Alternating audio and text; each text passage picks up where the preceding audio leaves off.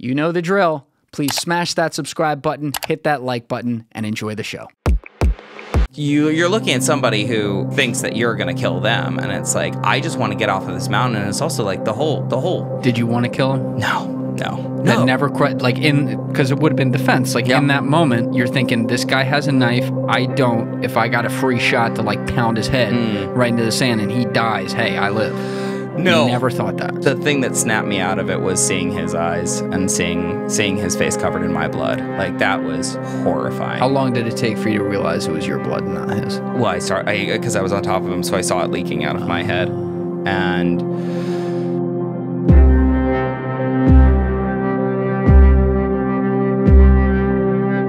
hey guys, I just want to start off this podcast by saying thank you. Thank you to all of you who have been rocking with this show from the beginning, to all of you who have joined along the way, and to all the people who might be clicking the show for the first time right now. I mean, it blows my mind that a kid can start a podcast in his parents' house, and people on the internet will give it even 30 or 60 seconds just to see if we got something. And that's how we developed every fan along the way. So to all you people who have done that along the way, you are making this thing go. And I'm eternally, eternally grateful for that. And if I don't say that enough, I'm sorry. I need to say that more. But it's very cool to see where we're at, and it's very cool to think about where we're going. And that's what I want to talk with you guys about. In case you haven't noticed, I am very, very bad at self-promotion, like historically bad. Now, you see me put that video on the front of these episodes that says, like, subscribe to the channel and like the video. That's fine. You're supposed to do that, but that's about all I do. I don't really tell you guys about my other platforms. I don't tell you guys about the things we got to do to be able to get it into the algorithm on YouTube, and you guys are busy. I need to tell you that stuff, that people got to be reminded. I know I do. So the only thing, despite all that we're not doing great on recently is the subscribe button. Everything else looks great. You guys are clicking the videos. You guys are doing insane watch time on the videos, and I mean, people have been sharing it on social media. Everything looks awesome. But on YouTube, the most important thing is the subscribe button, and when we don't get that hit, episodes are not put into the algorithm, plain and simple. So I'm losing some money right now. That is on me. I would like to be able to make money so that I can hire people full-time. We can scale this thing and get you guys more content and better guests coming in. So if you could help me out with that, I'd really appreciate it. And thank you to everyone who has already subscribed along the way. You guys are awesome. That said, please enjoy this episode. You're not a plant, are you? Huh? You're not a plant, right? A plant for what? Like a plant for like an agency or something? No. I don't have to like kill you in the back? That'd be cool. It'd be so much cooler if I was, man. I would love to be a plant. It would be very cool if you were a plant, but it wouldn't be cool for me because then I'd be accused of putting a plant on this show. Yeah. You know, the internet comments don't like that very much. I'd assume that you've probably been accused of that before, haven't you, though? Dude, we all get accused of it. I always joke with people. I'm like, well, we're all technically useful idiots because, like, you don't know every person that's coming in here. You don't know their motives. You gotta do your best, you know? I mean, look, I don't think that the CIA is doing a whole initiative where they make people produce independently produced books in order to infiltrate the podcasting ecosystem. But hey, if they want to do that, I'm free. Sounds like a little projecting right there. That's right. Seems like a great idea. I'm reading right into it right now. Be super cool if somebody paid me to do that or bought my book. You Are Not Here. Travels Through Countries That Don't Exist. Definitely not made by the CIA. Dude, well, either way, CIA or not, I got to say, man, you are living one interesting life. Thanks, man. Danny Jones called me before you even got in there. Like, before you even recorded. He's like, dude, you got to check out this Eric guy, and you got to have him in. And then his podcast with you was great. I had a chance to listen to some of that this morning. But, you know, what made you want to just start traveling to all these countries, and not just traveling to these places, but like getting ingrained into the culture to the point that you're like the man Friday around there? Yeah, right. Yeah. Well, I mean, I think part of it is, you know, I'm a writer. So I wanted to be as useful of a writer as possible. Yeah, You Are Not Here. It travels through countries that don't exist. There's the book. This is my first piece of nonfiction. You know, before that, I wrote theater. I wrote screenplays. Couple of books of nonfiction, or pardon me, of fiction. And I was a Peace Corps volunteer at the time, and I was like, you know, I can probably be a bit more useful with the writing that I do. You know, you only have one life to live, and you only have a certain amount of skills that you're born with. And fortunately, I've always had a proclivity to read and to write. And I was like, well, I'm pretty good at this point after 2.5 years of living in a northern Albanian village at being really uncomfortable for long periods of time.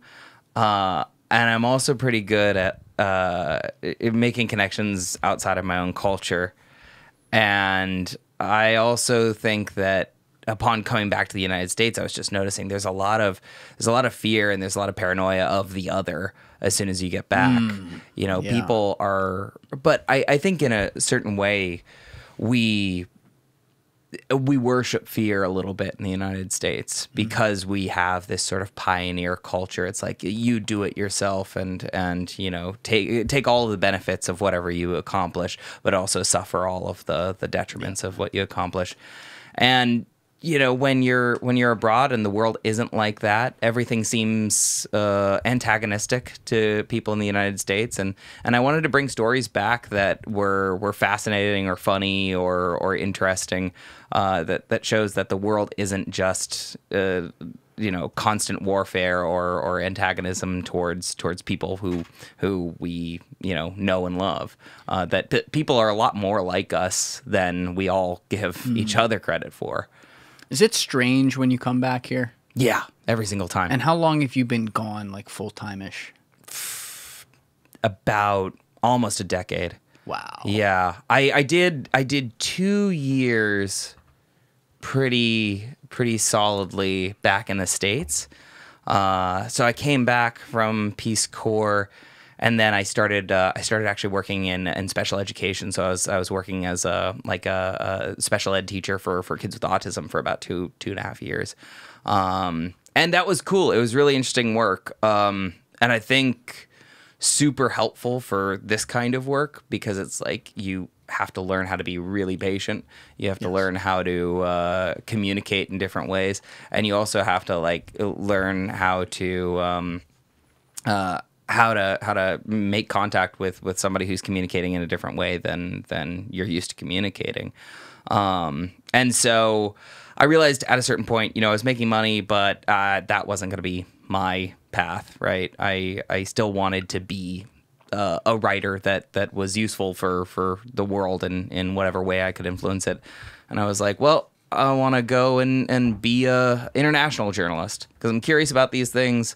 I have no compunction buying a plane ticket and going to a place where I don't understand and asking really dumb questions until I can put a sentence together about that, and then sharing that with people back home because I think more often than not, like we're afraid to ask really dumb questions, but I feel very comfortable asking dumb questions, and hopefully eventually, you know, understanding a little bit more about the area that I'm in. Well, it's actually great to hear that because I even find myself, sometimes you can run the tape and you'll hear it on this podcast where I'm like, dumb question. And maybe once in a while it actually is.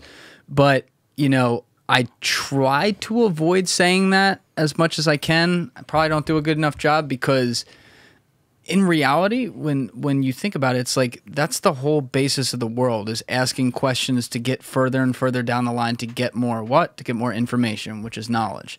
And I had been talking on a recent podcast with somebody about, you know, one of the many things that the great Carl Sagan said, but one of the ones that really struck me was when he talked about how something, quote, something terrible has happened between kindergarten and maybe it was like 12th grade or college in this country. Because he said when you look at kids, when they're young and they're 5, 6 years old, they ask you, what is the sky? What is the moon? What are the stars? Why did the plants breathe? You know, why are they alive? Like these basic questions that in society we may judge as like part of that, oh, what a dumb question. Who are you? When in reality, oh my God, this is exactly what we should be wondering about. This is the imagination. And then by the time they get to the end of high school, they're like, oh, I don't want to ask that. So something has happened.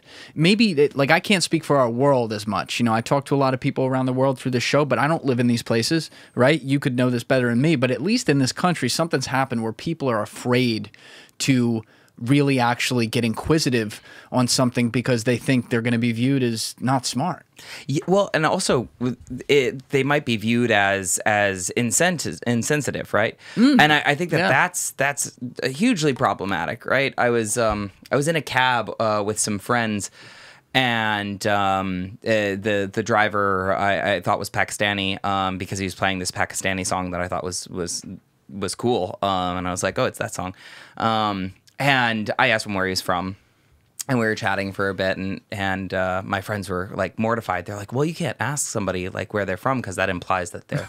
And it's like, no, you can. And then so we had this whole conversation, me and that guy, and he was like, "Well, I come over to this country for a couple months, and what I do is I buy a new Tesla every time I come back here, and then I bring it back to where I'm from, and then I sell it on the secondary market. So like I'm only here driving Uber for a couple of months, and then I bring a Tesla home, and like I have like a Tesla dealership there." And I was like, so not only was that man not offended, but he was probably the richest person in that car. And it's like, if you don't risk asking a dumb question, you never get to connect beyond somebody else's like cultural frame of reference, right?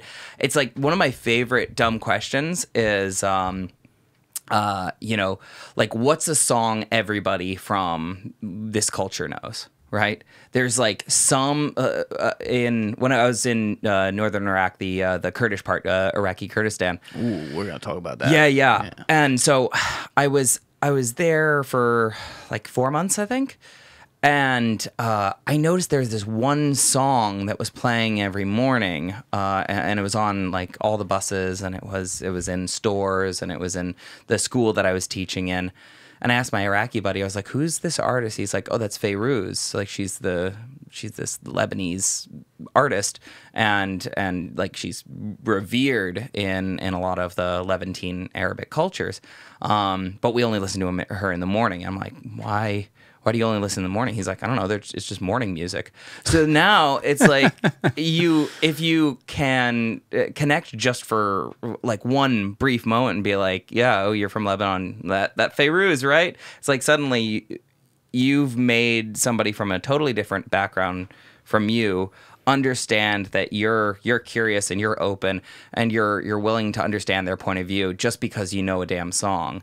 And people tend to fall all over themselves to share their background or their story or their family or their culture with you if you even try to meet them halfway. But I think that oftentimes, because of our culture in the U.S., people are reticent to reach out and to try and ask these questions for fear of being offensive to them, for fear of making them feel like the other. Yeah, the offensive angle is the thing that I feel like we've just kind of lost the plot on. Yeah. Because what we're doing in this country, it feels like, and that's why I'm so curious, like exactly how they view it in all these different countries around the world. I've heard some things, but you would know, I'm sure, a lot of different countries and what their attitudes are towards like the state of what they hear coming out of America these days. But, people assume the worst intentions at all times in America now. Now, I could point to places around the world that are dangerous, or that is quite literally a part of the fabric, not from a political standpoint or a communication standpoint, but from a safety standpoint, right? Because maybe it's a war-torn country, things like that. You got to be very paranoid of everyone around you. So that's relatable. But in like a peacetime place like this, right? We have people so at each other's throats from behind a keyboard very often, where they are just assuming that because someone says something one way, that must mean that they think this, and therefore that they're that person that doesn't agree with whatever my worldview is, left or right. To me, that has happened fairly quickly. And I think the most obvious point here is that it's probably a phenomenon that's simply just been quickly exposed since social media came out, and here we are, effectively 16 years after Facebook, where, this ship has left the port. Yeah, it feels like the temperature rises on that every single time I come home. But what you're talking about is, people assuming malice, right? There's a great, I think it's called Hanlon's Razor. Hanlon's razor is like, it's like of the great razors, Occam, big shout out to Occam. But Hanlon's razor is something along the lines of attribute not to malice what can easily be explained by ignorance. Yes. Right? And people will say, oh, you've spent time in the Middle East. Like, don't they hate us over there? And it's like, that's such a misunderstanding and such a it's a poor way of treating another group of human beings that have agency, that are deeply intelligent, deeply thoughtful, politically understanding human beings. And also, most people, especially people in the Middle East, are so good at understanding that human beings are not their governments, right? Of all the people in the world, they're the best at understanding this. And so when I come back to the States, there is this constant feeling of people probing to say, well, what team are you on? And then hoping that you're on my team. Yes. And I think that's, it's an emergent property of maybe the last 5-10 years. I mean, then again, I don't know. I haven't been back in the States for all that time. Trump changed the temperature, I think. Yeah. When I'm looking at this phenomenon, 2015, that's when that kind of started. It feels like. I could be wrong, but that's just the temperature I've gotten. Well, and this is something that I think is something that's so hard to put the brakes on, right? Which is, you have one, somebody has a deeply a deeply arrived at opinion, or maybe one that they can't really even explain to you, but whatever. If you have that opinion, or you express that opinion in the States anyway, it seems that you have this sort of de facto understanding that they now have this whole raft of other opinions. It's like, yes, well, you're more conservative. Well, here are all the things that I know about you. When it's like, that's probably not the case. It would be insane if any person believed and agreed 100% with any politician. That would be insane, and it would also be creepy, right? A lie, yeah, is what it would be. Right? It's not even possible. Yeah. It's not possible to agree with someone on all of... You know how many things are political? Jesus Christ. Yeah. And so if you can't criticize or steelman your own position, or steelman the position of somebody else, then how much of what you think do you actually believe, or do you just believe it because it feels good, or because it's an interesting story? I mean, there's this phenomena too of like conspiracy theories, which have really just like exploded in the United States, and I love them. Like, they're awesome. They're so cool. Like, they're so fun. But you have to check with yourself, like, is this story do I like it because it's really fun? Yeah, are interdimensional aliens coming and eating babies so they can stay young forever? Did they teach us how to mine gold so that the planet Nibiru could once again flow freely through the... Yes. Yes, they did. Yeah, I'm saying it officially. Yes, that is my stance. No, like that rules as a story. How cool. But like one of the things I say in the book is that, countries are stories, and like a story, it is powerful, but you don't have to believe all of it. There are some parts of it you can believe into the damn marrow of your bones, and some parts of it that you can say are abject hogwash. And you have to investigate constantly what you actually believe within the context of that story. We're all born between invisible borders that have an incredible story, almost like a spell cast over that land, right?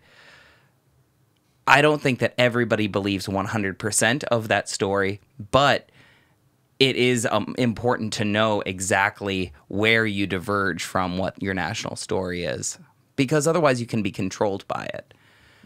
Does your underwear get uncomfortable, too tight, riding up your groin, or even your Well, I have the solution for you. The sponsor of today's show, Sheath Underwear. Sheath makes the most comfortable boxer briefs on the market. In fact, I'm wearing a pair of my Sheath underwear right as we speak. It's my favorite boxer brief I've ever worn. Go get yourself one pair, just one pair, and I promise you it's gonna change your life. In addition to their insane comfort, Sheath's stretchy fabric is made out of a moisture wicking technology, which means that sweat doesn't absorb into the fabric and give you swamp.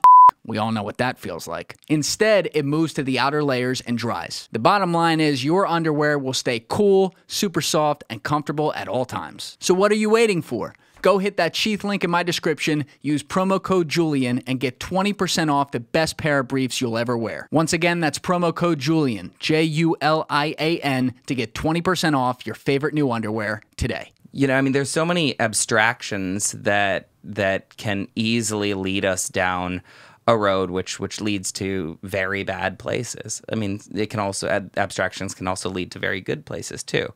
But it's like, as an American, we're sort of sold this brand of like freedom, right? And it's like, yeah, yes, I absolutely want freedom. Cool, who controls the abstraction of freedom? Well, freedom means that we have to invade Iraq. Wait, hold on a second. No, you wanted freedom. You wanted freedom, so now we're gonna roll tanks into Iraq. Yeah. How did we get from here to there? Like that's how consent is generated. And so the sort of classical definition of making a country, right? It's the art of generating consent amongst the governed. The art of generating consent amongst the governed. Right? That's dark. Yeah, depending on how you do it. Because there's different ways to do it, right? So a really quick way to do it is to put a gun to somebody's head. Real quick. But that is a pretty... putting a gun to somebody's head is a very brittle way of creating and running a government. Because what you're saying is, this is the language that I'm going to speak to my population with, and this is the language that can be spoken to me, right? Mm-hmm. So if you are a violent dictatorship, well, then violence is probably how you're going to reach your end. So it becomes brittle. The idea of democracy is that if you have considered buy-in from the individuals that are governed by your country, they will say, well, you know, I am some part of this. I put my 2 cents into making this system happen, and therefore, why would I go and wreck it? You know, because if I'm wrecking the system, I'm also saying that, like, my choices were bad. And so that's why democracy is a more robust system than, let's say, you know, a violent dictatorship. At least that is the theory. Whether or not that is absolutely working in the world right now, I don't know. Financially, militarily, even philosophically for a lot of the world, some of the most powerful countries are not democracies. Yes. So we're in the constant conversation of history, and we always will be. Like I was living in a place called Erbil, which is the capital of Iraqi Kurdistan, and also to like I didn't have any money to fund this book, so I just had to get jobs everywhere that I was. What kinds of things did you do? Oh man, I was the way I got out of the United States was I just Googled jobs in Iraqi Kurdistan. Dude, 2 weeks later, I was a 3rd grade teacher in Iraqi Kurdistan. Fuck out of here. Yeah, dude, 3rd and 4th grade. Did you speak any Kurdish or? No. No, I don't speak any. What the fuck were you doing with them? It was an English language international school. Oh, that works. And so yeah, they got me out there so fast. I was like, I mean, literally sent the application in. 3 weeks later, I have an apartment in Erbil. Now mind you, that easy? Yeah, I mean, this was in 2017. You know, I had a background in teaching, I had a background in special ed. But this is also in 2017. So this was coming up on the Kurdish referendum on independence. So they were trying to vote themselves free of the Republic of Iraq, at this time. And then meanwhile, the Islamic State was on its back heels. So they were still, there was still conflict in, Yeah, this was 2017. Anyway, there's still conflict in Mosul. They weren't fully withdrawn at this point, so like the Islamic State was 45 minutes away from Erbil. Oh, that's nice. Yeah, and you'd meet, there's wonderful bars where it's just like there's just a bunch of shady people there, and you're like, why are you here? And it's like, I work for an NGO. Sure you do. Granted, I'm one of those people, so I'm like, see Andy Bustamante in there? I didn't notice him, no. Okay. Because like I'll be like, yeah, I'm a third grade teacher, and then well, actually, people mostly thought that I was indeed a third grade teacher. Keep talking. I'm just gonna fix that camera. Sure. Keep going. So, I was talking at a bar one night with some security contractors. They're English security contractors, and they were working in Mosul. And I was like, what do you guys do every day? And the one was defusing bombs that were left behind by the Islamic State, and the other one was he was an Overwatch sniper, as far as I know. And I asked him, how do you where do you live? And he's like, oh, same building as you. And I'm like, oh, so do you just like commute to Mosul every day? And he was like, yeah, like we carpool. Like, so you carpool in to Mosul every day, defuse bombs for like 8 hours or whatever, and then you come back here, and that's why you're at this bar right now? And they're like, yeah, that's about it. That's our day to day. Different world, bro. Yeah, I mean, so this may be one of the reasons why it was really easy to get a job as a teacher out there. Yeah, I'm gonna put a video in the corner of the screen, by the way, just for people to get an idea of what they were going to. This is from Vice, but it's behind you on the screen there right now. Oh yeah. This is a drone of Mosul, and this is actually probably around, this is like 2020. Yep. So this is where they were going every day. I used this at the beginning of the intro with episode 117 with Ryan Tate, because he was in this whole area and everything. But yeah, I mean, this is well, it's an interesting area too to be writing about it, but not to be an on the ground war correspondent, and to be working in the area, but not to be an NGO worker.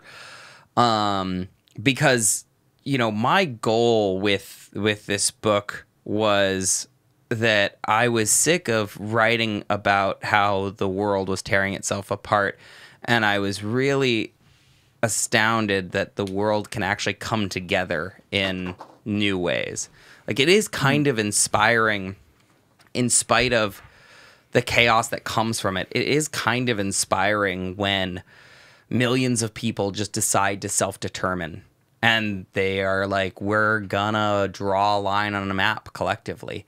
And that's a superhuman story, because we all live between these lines and maps. Yes. They were all drawn at one point. I did my Peace Corps service in northern Albania near Kosovo, which is also in the book. Do you care if you take the small detour and just explain how you got into the Peace Corps? Oh, and what that was? Yeah. I just want to have that context for people. Sure. The way I got into the Peace Corps was I just sent in a really long application. But what made you want to do that? Oh yeah, I was like, there's no like obstacle course. Like, you have to hug 7 people of different cultures and stop a argument between 2 people speaking a different language. But did you always want to do something like that? Like, just go help people and travel like that way, or what made you like wake up and say, I'm gonna? Oh man, I think that. I think that there are definitely the Peace Corps volunteers who have pretty strong impressions about I'm off to make the world a better place. I knew what I was capable of, and I was like, I don't know if I'm gonna solve world peace by teaching English in a small Albanian village. But a lot of it was based off of this idea that I wanted new ideas to write about. I wanted a new perspective to write about. And it also checked a lot of boxes that I just thought were neat. Like, I wanted to live abroad for an extended period of time that was uncomfortable. I wanted to learn another language and just have a different perspective. I think that a lot of, and I say it in the book, a lot of the writing that I've done and a lot of my sort of intellectual DNA is from being a fairly anxious and terrified person, right? You have all the makings of someone recruited by the CIA, bro. Love to travel, join the Peace Corps, I know, which right? they get a few people from there, not everyone. Like, it's not everyone. If you want to like forward my LinkedIn or something, that'd be sick, dude. It's very low, but like you're anxious, you're curious about other cultures. Well, I get you're a wild card. You're smart as fuck. Look, I mean, saying. The way that I feel about like fear and anxiety, though, like in the context of this kind of thing, is like I get frustrated with being afraid of something for an extended period of time. You know, we both, I don't know how old you are, but I'm guessing that we both were maybe teenagers during 9/11. No, I was a lot younger. You were a lot younger? Yeah. Okay. All right. I was a young teenager during 9/11. And I remember it very well, though. Yeah, I imagine you lived out here. Oh, you lived here? No, you lived here. Yeah. And that was the fear that was all pervasive for many years in the United States. It was like the other, you know, it was terrorism. It was Muslims, and it was radicalism. I would buy into a good deal of this fear and anxiety, but at a certain point, I'm like, this. If you learn as much as you possibly can about something, you can't be afraid of it. Either you'll realize that it isn't something to worry about, or you'll fall in love with it a little bit. And so the rest, or you'll fall in love with it a little bit. Yeah, absolutely. I mean, if the more you learn about any culture, no matter how antagonistic to you that culture is, you're gonna find something that really speaks to you about that, or some idea. You know, you'll find something that you can take on board. And I feel like in my early life, the outside world, outside of, you know, Southern California, was this really, really frightening place. And I was frustrated with that. And I was like, well, the best way to expose myself to the outside world is to, you know, take a leap into the deep end and be like, now I live in a developing country, well, in a developing part of a developing country, outside of my native language, and I'm here for 2.5 years. And, you know, I mean, I'm like, look, if I ever become afraid of vegetables, I'm becoming a farmer. Like, this is, because I'm annoyed by being afraid of things that do not require my fear. And so, yeah, Peace Corps checked all of those boxes for me, and seemed like I'd get a lot of cool bar stories. Also, I was a theater major, so I really couldn't do anything. You were a theater major. Yeah, like outside of doing. God, your life has gone a whole different direction, man.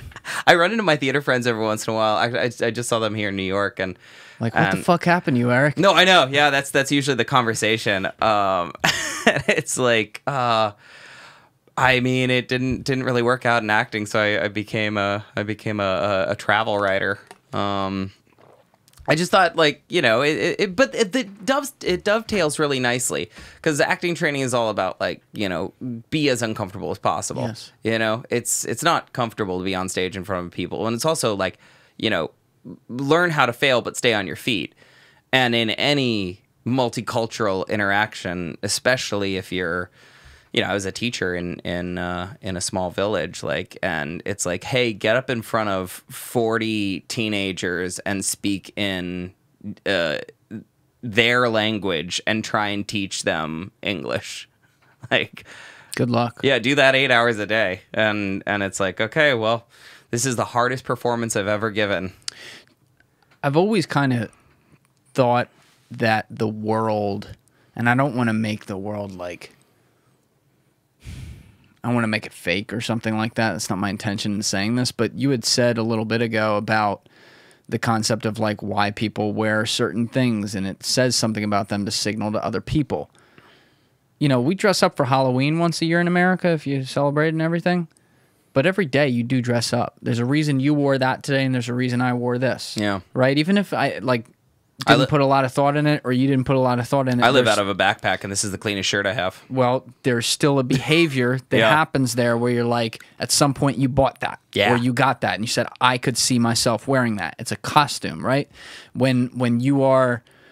So point being, like, I've always thought when you're out in the world, when we talk about like acting and like the art of it or whatever, in a lot of ways, even if we are being ourselves, we are all acting in some way every day at all times. Even like when I just met you in the car today, right? I never met you before. Yep. Right? We've talked on the phone, but like the first few minutes, I'm not thinking about it, but you know, I'm getting a feel for who you are. So there's certain things I'm doing with my tone. There's certain ways, questions I'm asking you.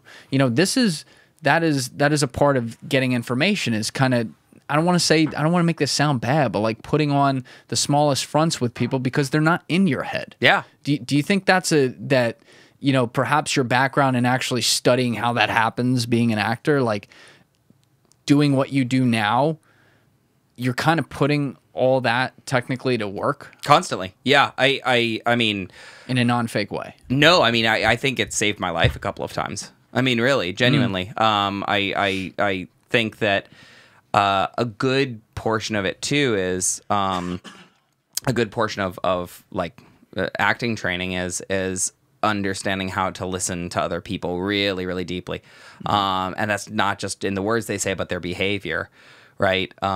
So I think when you like when I go to the places that I go,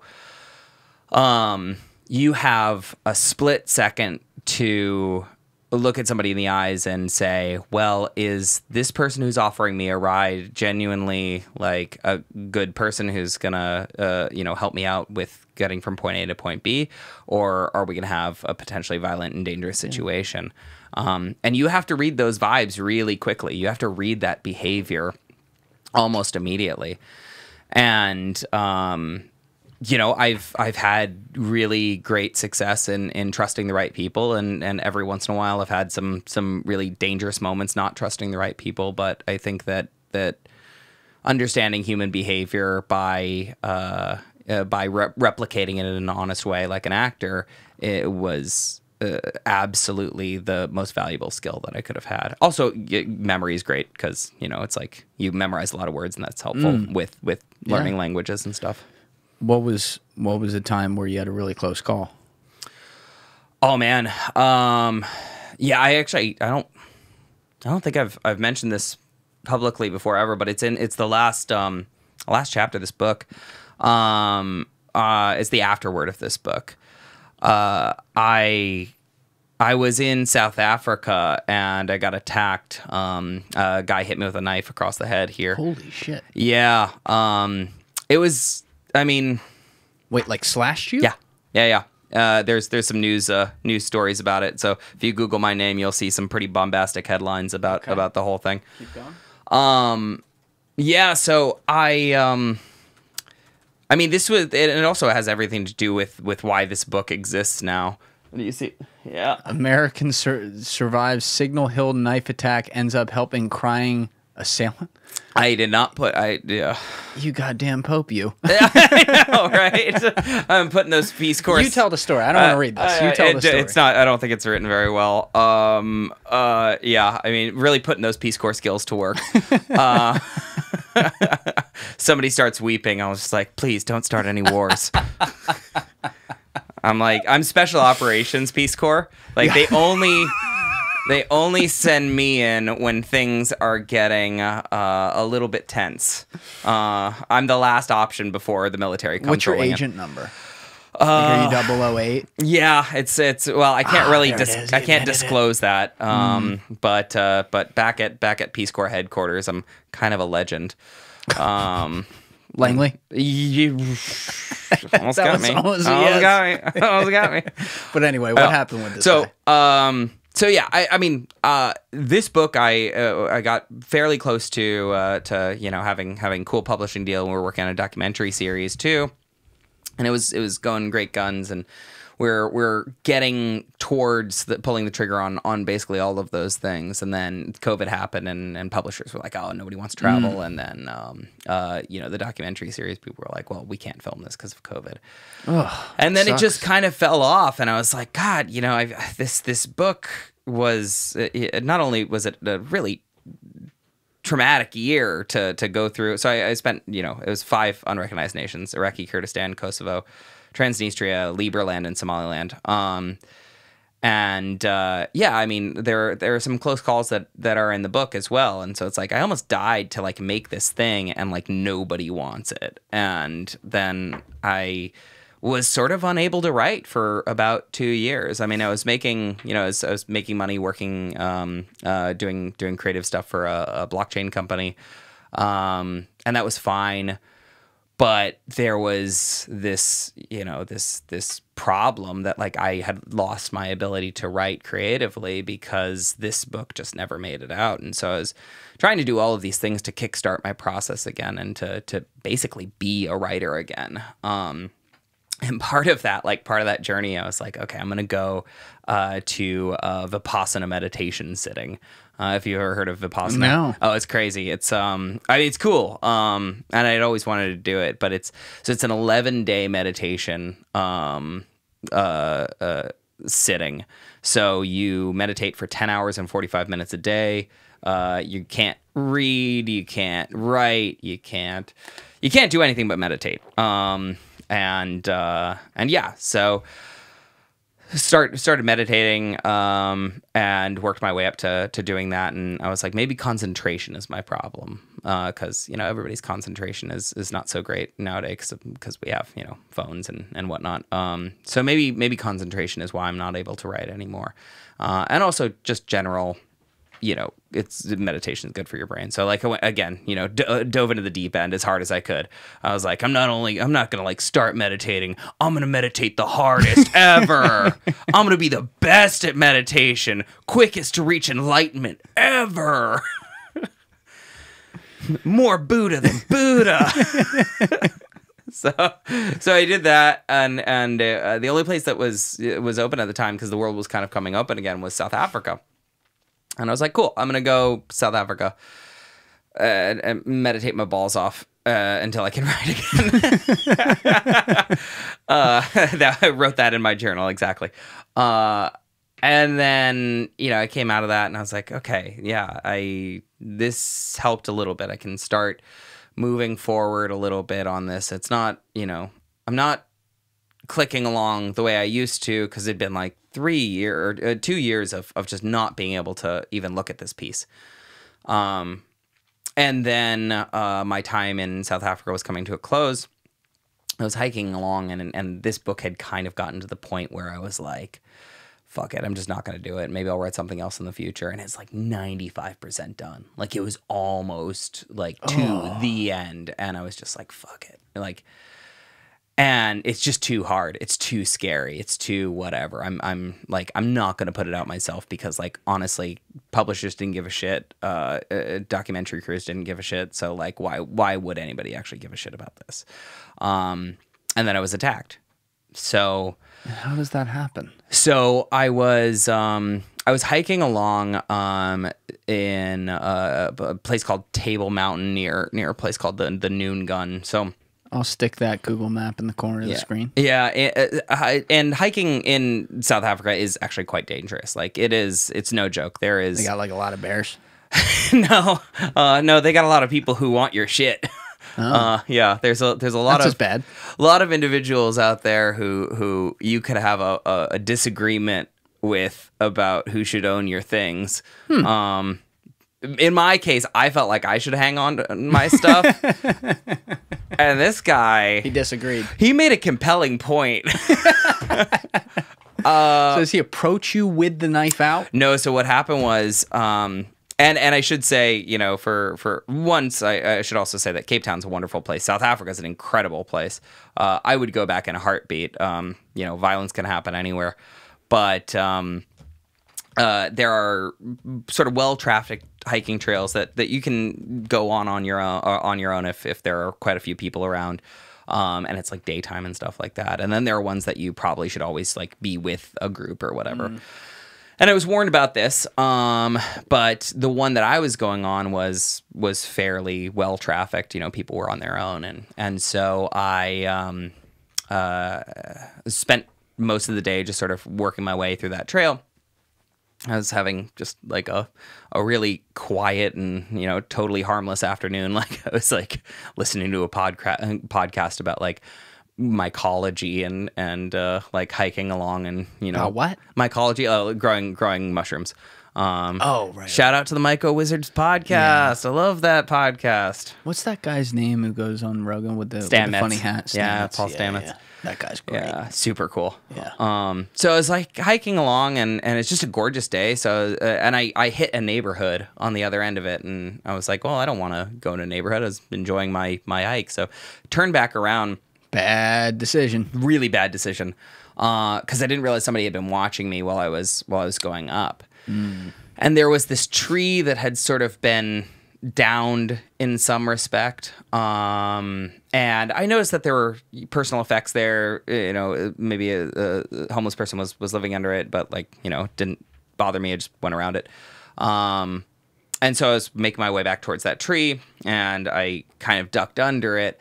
And then on the other side of it was this guy, and he had, you know, still, we were coming out of COVID. South Africa had just gone into some kind of new lockdown thing, so he had a mask on. He had his hat pulled really low, and he asked me, and again, this is kind of like the sort of vibe that is really clear, especially when you've done some acting training. Like where you just know something feels wrong. And he asked me if I was alone.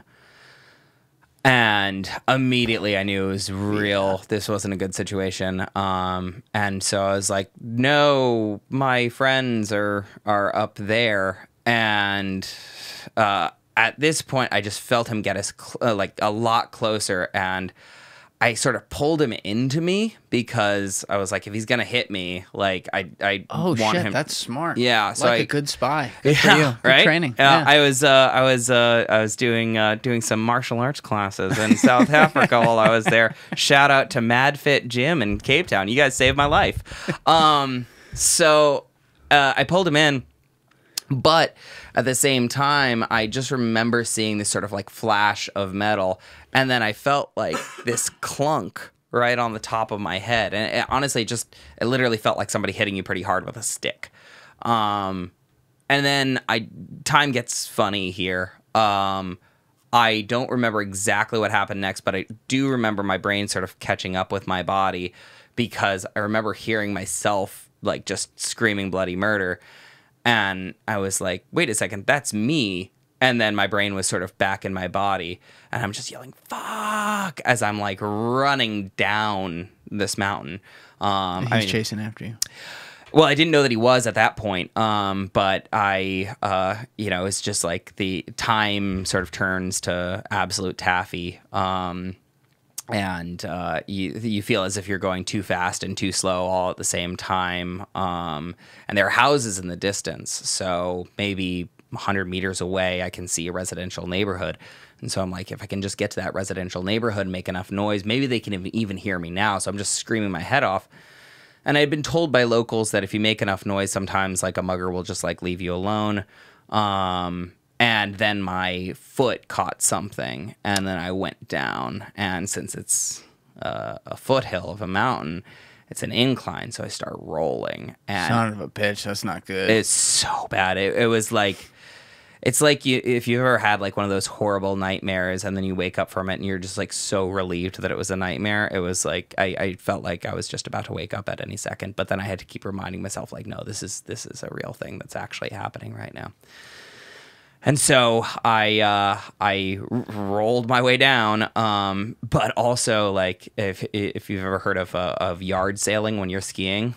No, not a skier. It's such a great term, because it's like to yard sail is where you just like throw your shit everywhere because like you fell down. So it's like a yard sail. Yeah. So I yard sailed. So like not only did like I had like a metal flask on me, and I had a decent sized, you know, water bottle and like a Swiss Army knife and stuff like that, like in the pockets of my backpack. Is that backpack? But my glasses flew off too. So how bad are your eyes? So bad. Yeah. So very bad. Gotta get you some contacts. Well, yeah, I know. Now I do. And I was even making a decision about whether or not I should wear contacts that day. And I clearly should have. So anyway, I went down. I'm laying there, you know, kind of like a upturned turtle. And I look back and I'm like, God, I hope he's just like, he ran away after this whole thing. And then he's like doing the Michael Myers run. And I was like, he's literally, and I've had a lot of close calls before, some far too close. There's a couple of close calls that are in this book and when I'm in Somaliland, but nothing this bad. And when I'm in a situation like that, my brain is just trying to think of all the different decisions that I can make that will help me at least get to relative safety. Yes. But this one, I was like, I'm blind. Stabbed. I didn't know I was bleeding at this point. Yeah, that was frightening. I just thought he hit me with something. I didn't realize that it was a knife. And so I look up and he's coming at me with a knife, and I, you know, had two very distinct thoughts at this point. I was like, well, one, I'm so ashamed that, you know, my family is going to hear about me after sort of tempting fate all of these years in these different places. My family is going to find out that I got stabbed to death on this mountain in South Africa, and I'm gonna be so far from home, and I'm absolutely ashamed that I saddled them with this. Ashamed. Yeah. Like that I was so foolish to continue to tempt fate like this. So in this moment of massive adrenaline going through your body, yeah, fear of death, you're thinking about the shame for your family. Thinking about my family, yeah. For going for a hike. Yeah. No, I'm thinking about the shame that I put myself in this situation. And it wasn't the... But you went for a hike. I mean, you shouldn't be that hard on yourself. You went for a hike. It's not like, does it sound like the safest area? No. Yeah. We all go to some areas that maybe aren't the safest. Yeah. It's life. You know? No, you're right. And these were the thoughts that were occurring to me in the moment. And the other one that like kind of came through and just bulldozed that was it's like you kind of think about all your regrets at one moment. And I've been really fortunate to meet some amazing people and have some really cool experiences in life. But like, I just had this one enormous regret, and that's just that I didn't finish this book.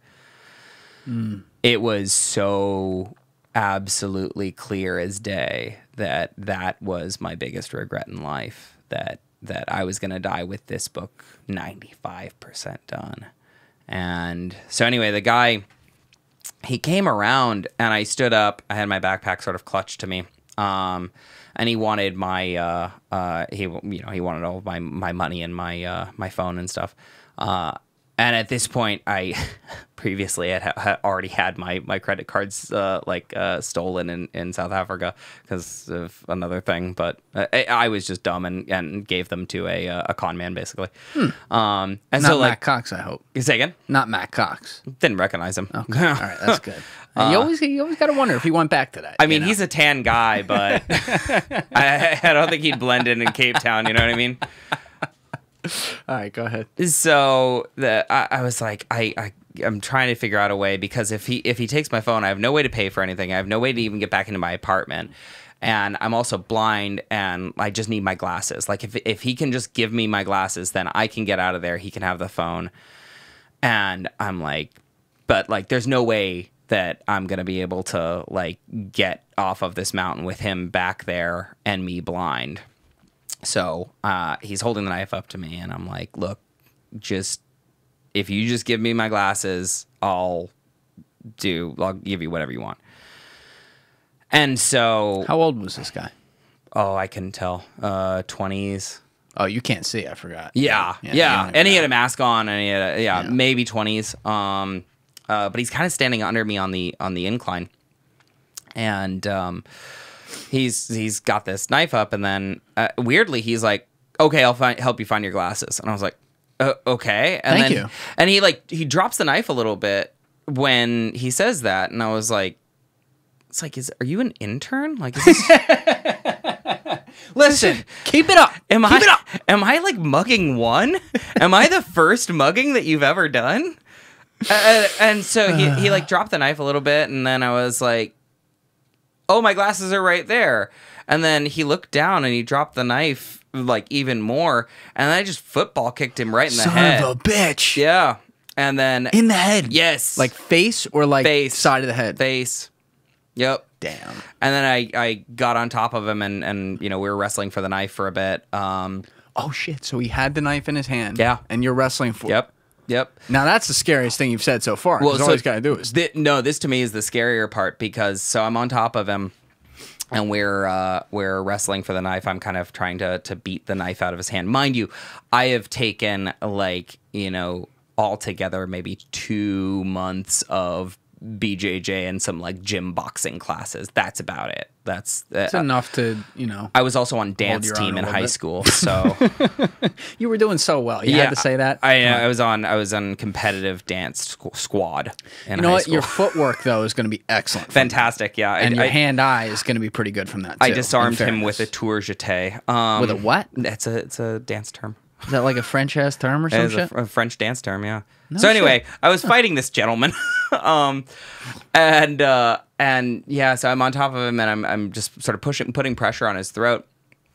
But then I look down at him because now I'm close enough to see what's going on, and I realize that his face is actually covered in blood, and then I realize that it's not his blood, it's mine. Oh wait, that took an unexpected twist. Yeah, I'm leaking from my head fast. Because by the way, I'm looking at your head while you're saying this. I'm like, damn, he must have just grazed you, but it's up in your hair. Yeah, it goes in my hair. Yeah, got it. Okay. I look, the amount of time that I've spent thinking, like, if the knife was just a little bit sharper, if he had a little bit more leverage, if he had any, and you can think about that until you're insane. You must have looked like such a savage. I'm just picturing this guy like wrestling with this dude who has now taken him down, who he started to try to assail, who's got blood dripping from him and is hit. It's like Mel Gibson in the Patriot. I've never seen somebody look at me like that, and it was really frightening, because it's like you're looking at somebody who thinks that you're gonna kill them, and it's like, I just want to get off of this mountain. And it's also like the whole like just being in that violent confrontation is kind of fucking goofy. Did you want to kill him? No. That never like because it would have been defense. Like in that moment, you're thinking, this guy has a knife. I don't. If I got a free shot to like pound his head right into the sand and he dies, hey, I live. No, you never thought that. No, because the knife was gone. Like as soon as I started beating his hand, the knife was out of the picture. Oh, so at this point, when you're on top of him and he's seeing your face, the knife's already gone. Mm-hmm.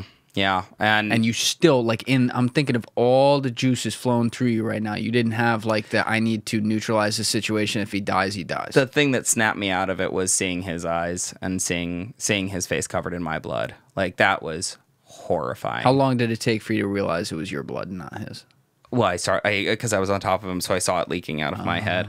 Yeah, and so yeah, it like that complete, like, now I'm in my body. I know what's going on here, and like immediately I'm thinking, like, how bad is this? I can't look at myself. Like, I know that they always say that head wounds bleed a lot, which they certainly do.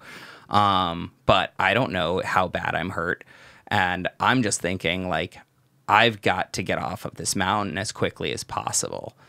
And so at a certain point, I'm just like, are we done? We're done, right? And then he starts crying. And he's like, I've got to give these people something. And I'm like, I gotta go. Like, I'm bleeding from the head, man. I don't know what to tell you. Gotta give what people something? I'm guessing he had bosses or something. I don't know. But I ended up giving him, like, my rain jacket, which I needed, like, a week later. I totally needed that jacket, and I liked that jacket, too. I gave him, like, the rain jacket and, like, a pack of cigarettes. Did you, how long did it take for you to go to calm and chill? Like, you're on him, You decide, okay, he doesn't have a knife. It's neutralized. Like, was it just like, hey, man? Oh, no, I was not calm and chill at all. I started crying too. I was like, what are we doing here? What? We could just stop this. I'm in the Peace Corps. We could stop this at any point and just not fight one another. I was having a very pleasant afternoon listening to a mycology podcast. Yeah, no, like I at no point was I like, calm. No, like it would be so awesome if I was like fucking Jean-Claude Van Damme and just kicking ass. I was just like, what's happening? This doesn't need to happen. Are you still holding him? Are you holding his arms? I'm holding. You got his hand on the neck? Yeah, I have my forearm on his neck and I have his. Where are his legs? Behind you? Behind You're right me. full on top of him? He's down the mountain. I'm full on. I've straddled his chest. Your knees are on his chest. No, either side of his chest, and my forearm is on him. And cowgirl. Yeah, gotcha. Exactly. Orthodox cowgirl, not the reverse variety. Real quick to all my Discord people out there, the Julian Dorey Discord is officially live. I put the link down in the description below, so go hit that, join the community, and say what's up. There's all kinds of features in there, and I look forward to hearing from you guys. Let's get it popping. Yeah. So I was, his hand was hurt, and he seemed out of it, and he was covered in my blood. I was covered in his blood. Everybody's crying. I was like, I gotta go. And so I just kind of, hightailed it down to the nearest neighborhood, which wasn't that. Wait a minute. So you come off him. Now you're not straddling him anymore. Yeah. Did he just lay there? Yeah. He didn't move. He was not. Did you back up watching him? I was like, no, like I kind of had a hand on him still, but he was done. All right, so hold on. You get up like this, kind of hand on him, kneeling a little bit, and then you back to get off my backpack, back off like that. Yep.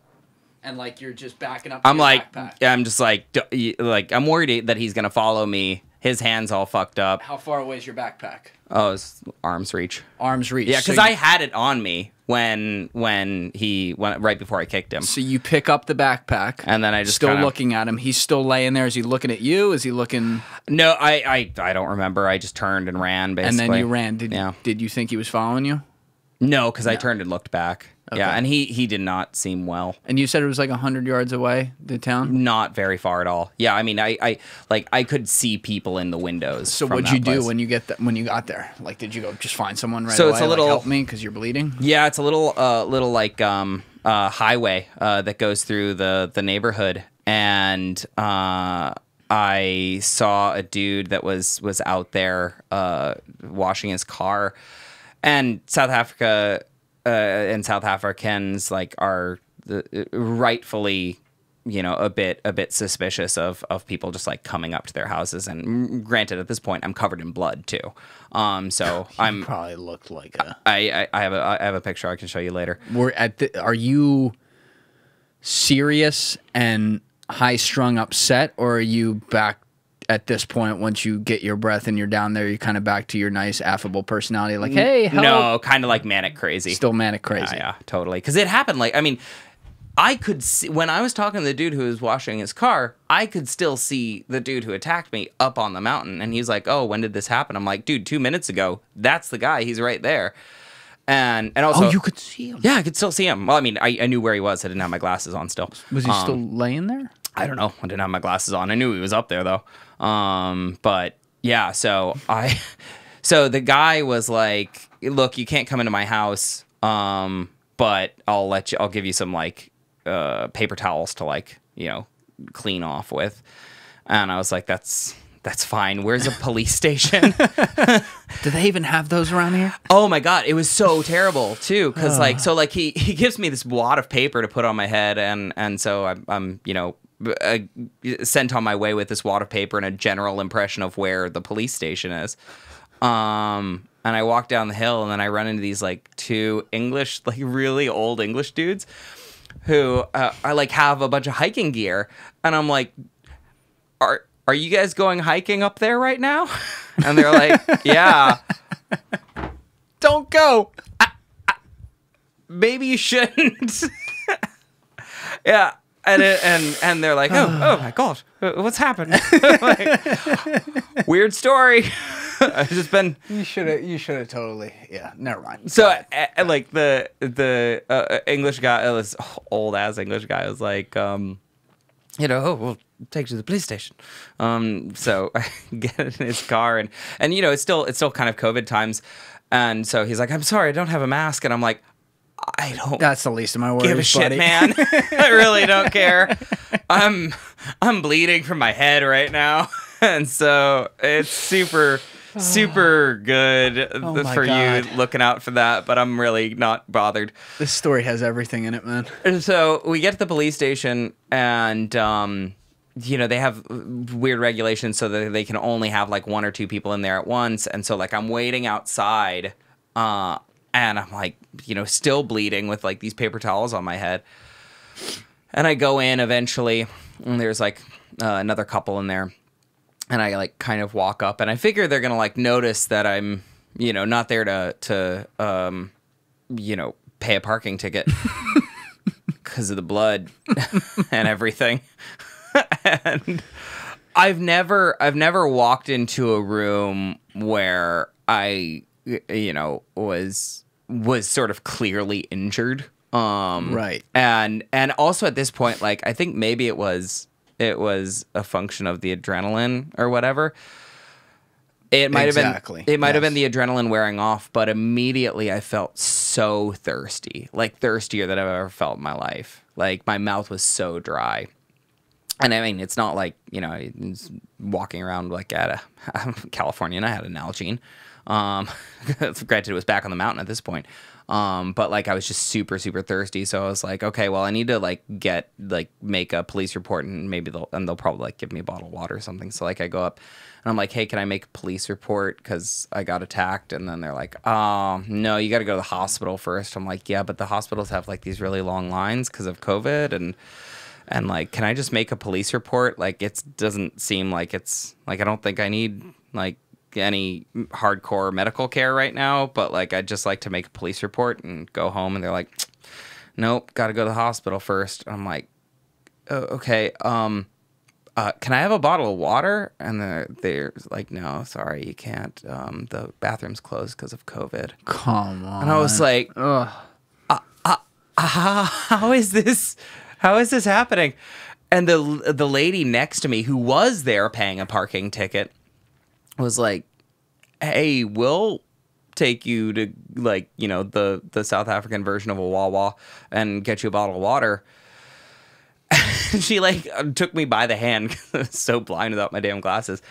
And, we got a bottle of water, and she's like, you want to ride home? And I say yes. And they dropped me off back at home. And I, at this point, was sort of in these weird waves of like manic laughter and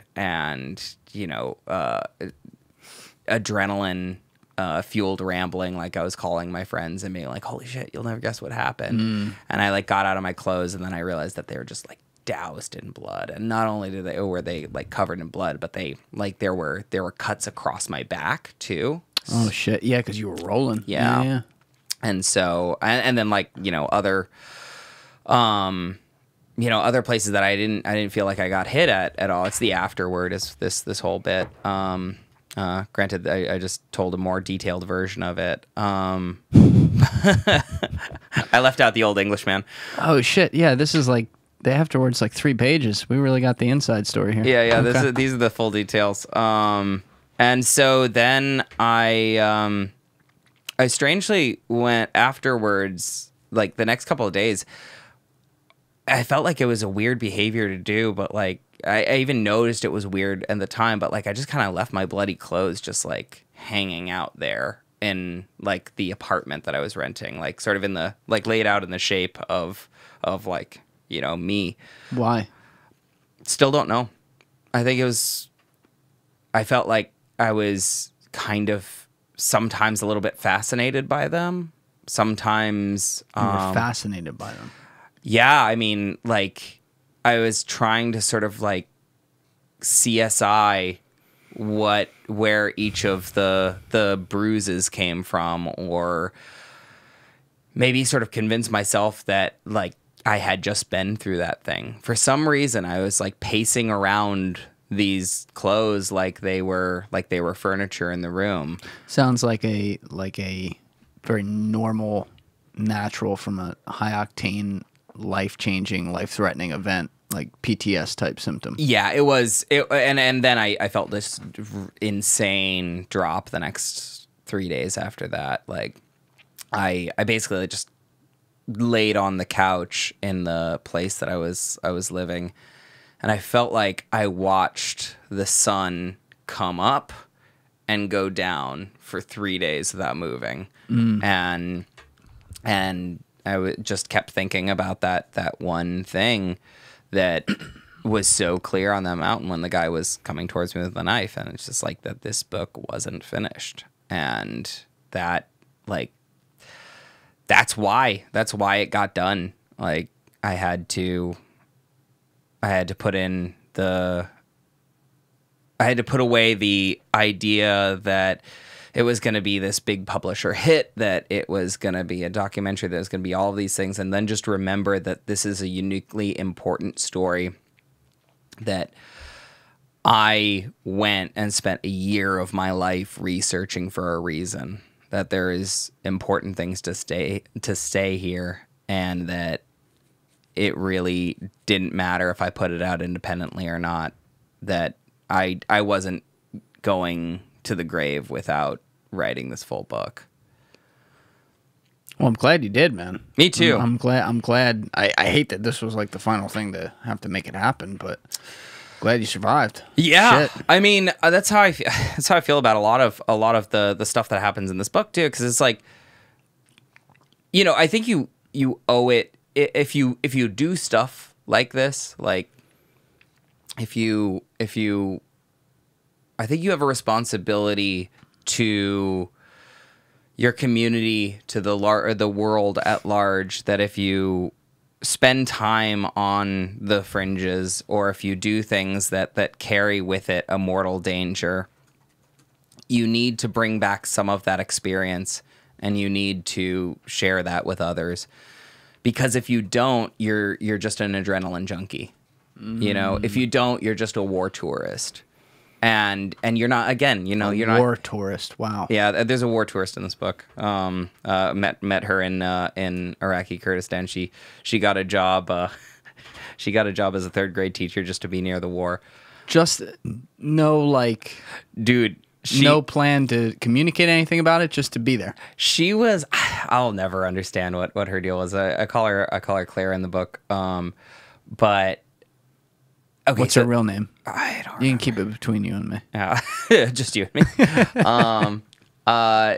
No, so like the first day that I met her, we were talking about, we were in a session about like positive reinforcement for like the kids. It's like, you know, what's culturally good, like our high fives, okay, that kind of thing.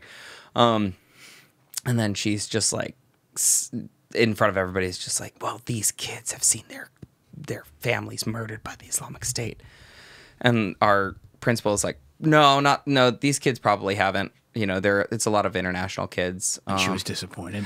Yeah, she just kept mumbling about terrorism under her breath, like next to me, so that I could hear. What a weirdo. And then, you know, she comes up to me in line at the cafeteria, and she's like, "Where do you live?" I'm like, "The same building you do."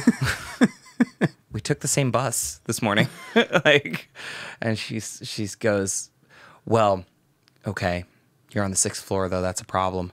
I'm having a meeting with some special forces guys so that we can exfiltrate if shit hits the fan." Oh my and I'm God. like, "Lady, I haven't been here. I got here like 12 hours ago, and I am not even unpacked." And you're like, "We're gonna exfiltrate you." What? You should have called her Karen, so it could be War Karen. Dude, Christ. at one point, this is no shit. There's fighting about to start in Kirkuk, right? So what happens is Kirkuk is Iraqi Kurdistan kind of goes along the north. It'd be the northeastern edge of what we know as the borders of federal Iraq. So it touches Iran, it touches Turkey, and then federal Iraq or the Republic of Iraq takes over, and then I'll it goes put a to, screenshot map in the corner goes so that to we Syria. have that. Yeah. So within this bowl is the area of Kirkuk, and Kirkuk is like this major oil producing region. Historically, it was Kurdish. Saddam Hussein enacted a policy of Arabization on the area. So he essentially wanted people that were loyal to him to live on this land that was oil producing and quite wealthy. In 2017, Kirkuk wanted to join with the Kurdish regional government, the KRG or Iraqi Kurdistan, to gain independence from the Republic of Iraq themselves. However, Republic of Iraq was not going to let that happen.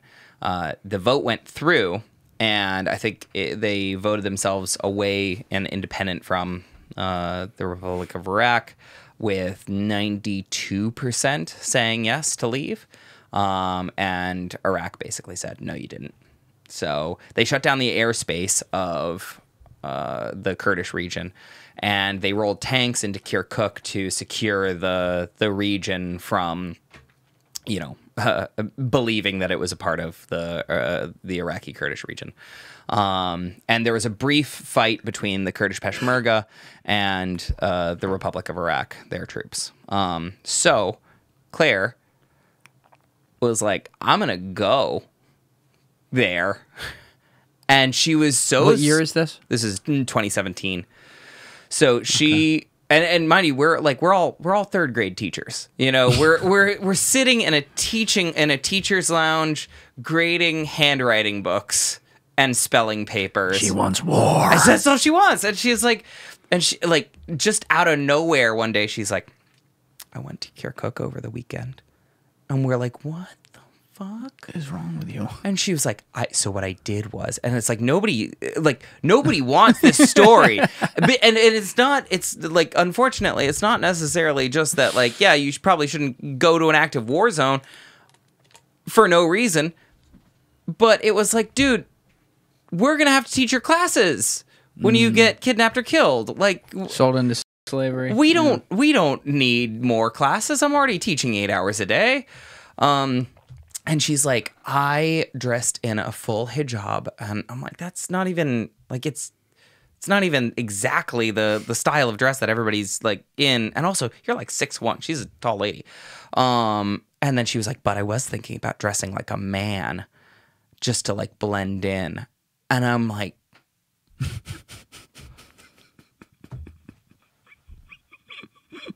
what? And I was like, oh my God. I want, God bless her. So yeah, like, is she dead or alive? I think she's back in the United States. Well, that's good for all parties. I hope so. That's good for all parties. She and I definitely butted heads quite a few times.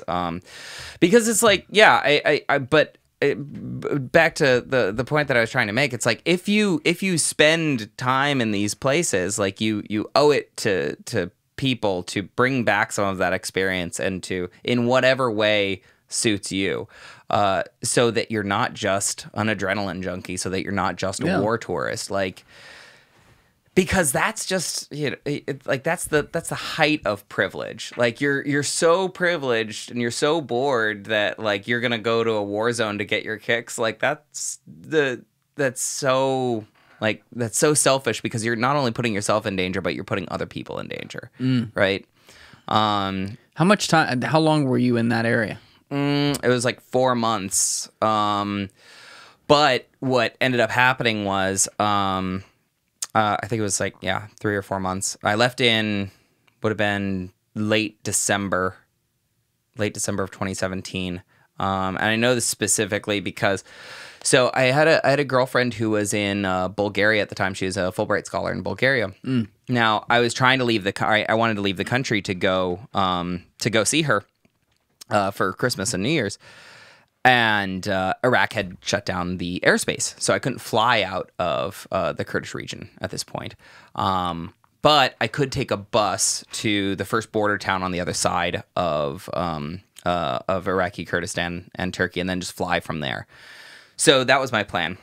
Crossed out of the country that way. Got a Turkish visa because you can get it on arrival. Flew to, I guess it was Istanbul, and then to see her in Bulgaria. Hung out for a couple of days, had Christmas. Then we were like, well, let's go meet my friend in Istanbul and hang out for New Year's. So we were planning on doing New Year's in Istanbul. So this Istanbul seems like such a cool city, man. One of my favorite cities in the world. It's a city that connects Europe and Asia, right? It's so cool. I love that city. It's one of the most beautiful places. And it also it's not beautiful in the same way that like Vienna is beautiful, where it's like you're walking through a museum. It's beautiful because it's like got this soaring architecture, but it's also super deeply human. Like you feel, it feels lived in. It feels like human beings are having their lives and making their stories in this city, and have for thousands of years. It's so cool. So we decided to go to Istanbul, and there's a train that goes from Sofia to Istanbul. It's an overnight train, and we get a sleeper car. Woken up at 3 o'clock in the morning for the border check for the passport thing, and really cold on the border because it's late December, and guys are checking our passports. We both have Turkish visas because we had been through there, and border guards are like, okay, well, where do you live? My girlfriend at the time said Bulgaria, and then a guy asked me where I lived, and it's 3 o'clock in the morning. And I say 3 syllables that like changed my life entirely. I live in Kurdistan. And then the Turkish border guards are like, where do you live? And I was like, oh no. Because the Turks are not cool with any sort of independence movement from Kurdistan. Yeah, because that's not a recognized... Oh, shit. So I said the name of a country that doesn't exist. And mind you, at this point, the book is supposed to just be about what it's like to be in this country that didn't exist previously and now exists. For better or worse. Granted, it didn't, like, the referendum didn't lead to an independent Kurdish state. But that was what this book was about. And so the Turkish authorities say, okay, well, you're coming with us. And we both go to get interrogated in separate rooms. Oh, no. And I'm having a really interesting interrogation with my Turkish border patrol officer, because like he's like both good cop and bad cop at the same time. So it's like really confusing cop. So we'll be kind of buddy, and I think that like he's going to be like, oh, this is all just like some crazy mix up. Don't worry about it. And of course you guys have a great time in Istanbul. And then, I'd sit back and like cross my leg, and he like swat me in the legs and be like, sit up straight. And I was like, holy shit, like what's happening? And so of course, I mean, as you well know, like, my fact pattern looks a little strange. Like, I have Kurdish work papers, I have an American passport, and I have an ID as a third grade teacher. And I'm also going to grad school at the time, and I went to Oxford, so I have my like Oxford ID. And so like those are my personal effects. And he's like, make these all make sense together. And I'm like, my thesis project is writing a book about unrecognized nations. That's why I'm here. I'm teaching third grade. And he's like, so you're a spy. You crossed over the border from, the area that's sort of filled with the Kurdish Workers' Party. Why would you cross over that border? I'm like, I can't, because I can't, the airspace is shut down. I can't fly out of Iraqi Kurdistan. And then he takes out my camera. And I had just been at a rally for Kurdish independence. Oh, no. And I did not take that memory card out. And I had probably 400 photos of just nothing but hyper Kurdish nationalism. And so he's just flipping through all of them. And I'm like, I am so going to prison. Fucked right now. For whatever reason, and thank God he decided that they were just going to boot us out. And so we received... You were already leaving. Yeah, well, we were gonna go to Istanbul, but at this point we weren't. Oh, that's right. Yeah, so they give us some paperwork that says you're banned from Turkey. So you can't go back to Turkey. And that meant I couldn't go back to Iraqi Kurdistan either because the airspace was shut. So now I'm just on the border of Turkey and Bulgaria. It's 3 o'clock in the morning. And they're like, walk to the next town, which is a town called Svilengrad. And I'm like, what the fuck are we gonna do? And fortunately, there was a cab that was coming through the border for one of the hotels at one time, and he saw that we were in dire straits, and he was like, yeah, get in, we'll take you to Svilengrad. And you couldn't get back at all then? I would have to Kurdistan. Nope, I had to say goodbye to everything there. You never went back. Nope, lost my job, lost my apartment, lost all my clothes, lost. I only had money in my boot. You couldn't get anything mailed back? No. It was all done. Listen to me, the Mr. American here, thinking I can just FedEx everything. Christ. Yeah, absolutely. Nobody, and also nobody from the school is going to be like, man, yeah, rough time Eric had. Let's FedEx him his clothes. Where'd you keep your money? In my boot. I usually keep it in my boot. So, yeah. All right, so you had that with you? Yeah, I walked out. Well, because I knew that there was a possibility that... So you kept cash in your boot? Yes, they paid me in cash in Erbil. How much cash did you have in American U.S. dollars? Maybe $2-3 grand, something like that. That's not a lot. No, I know. And it's certainly not enough to fund the rest of my travel. So anyway, I was trying to like figure out what I was going to do with my life at this point, because like, oh, well, shit, there goes my book. My book is gone. And I was like, okay, well, there are other unrecognized nations, right? Or there are nations that are struggling for full recognition. So why don't I just go to those? And so I was like, well, the thing that kicked this off in the first place was when I went to Kosovo for the 5th year anniversary back when I was in the Peace Corps. And I was like, wow, this country 5 years ago was founded. So why don't I just go back to Kosovo and write about that? It was 2013 you were there? Yeah, so it was 2012, 2013. They were what? Beginning of 2008 no, it was 20, they were founded? 1912 was the founding of Albania, and then 2008 was the Kosovo. 2008, 2009.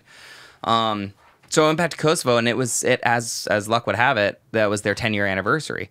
And so it's like, well, that's a good moment to write about. And the question for Kosovo became, okay, you have marginal independence, or you have independence, and you're attempting to gain full recognition. What's it like to build a country 10 years on after you've gotten a country? And so I knew that there was this like culture magazine in the area, and I just knocked on their door. And a culture magazine? Yeah, it's like it's called Kosovo 2.0. It's a fantastic magazine. So it's printed in Serbian and English and Ship, the Albanian language. And so I just knocked on their door, and I was like, hey, do you need a writer? Or I can speak Albanian decently, so do you need anybody to do anything? And they're like, there's your desk. We can't pay you, but there's your desk. And so I started writing for them a little bit and working with them. And while I was there, I was interviewing locals about what the experience with the during the war was, but mostly their experience after the war and what it was like to actually build a nation from the ground up. And you said at this point it's 2018, right? This is 10 years on. Yes, 2018. Okay. Yeah, would have been. Because New Year's was when we were going to Istanbul, 2017, 2018. And then I was also like, well, I also have to get the Serbian point of view in this, and I have to interview people, like, because there are 7 stars on the Kosovo flag, and each star is for one of the represented people groups in Kosovo. So it's not just an Albanian Kosovar story. That's the thing that was really important for me to suss out. I want to stop you for one sec because I want to organize this a little bit for people. So for one thing, I'm going to keep this in mind. We're going to come back to Kurdistan and Iraq, because I have a lot of questions around that. You obviously saw, as you already hinted at, a lot of the Kurdish nationalism, and in the 20th century, where we saw so many things change in countries and different cultures eventually get their quote-unquote borders and have their story, you know, whether it be the Balkan nations each getting their own through a lot of different wars, Israel forming in the Holy Land, all these different things. There are groups, still a few groups of like somewhat large peoples around the world who don't have a land. Correct. The Kurds are huge. I forget the exact number they are. 35 million to 40 million. 35 million people. Think about that. 35 million people of an ethnic background, Yep. a tribe, who do not have a country. In an uninterrupted geographic band, too. In a what? It's uninterrupted. Like there is a wide swath of region that is largely occupied In by like Syria, Iraq, Syria, Iraq, Iran. Yeah, it's occupied. It's so bizarre because these borders, and I've talked about that. I should say lived in by, because occupied has like militaristic connotations. But yeah, like they live there, right? Yeah, I had Joby Warwick in here for episode 134, who's a brilliant writer with the Washington Post for many, many years. He's won a couple Pulitzers as well, and he wrote, among his books, one of the ones that won a Pulitzer was the book Black Flags, Rise of ISIS.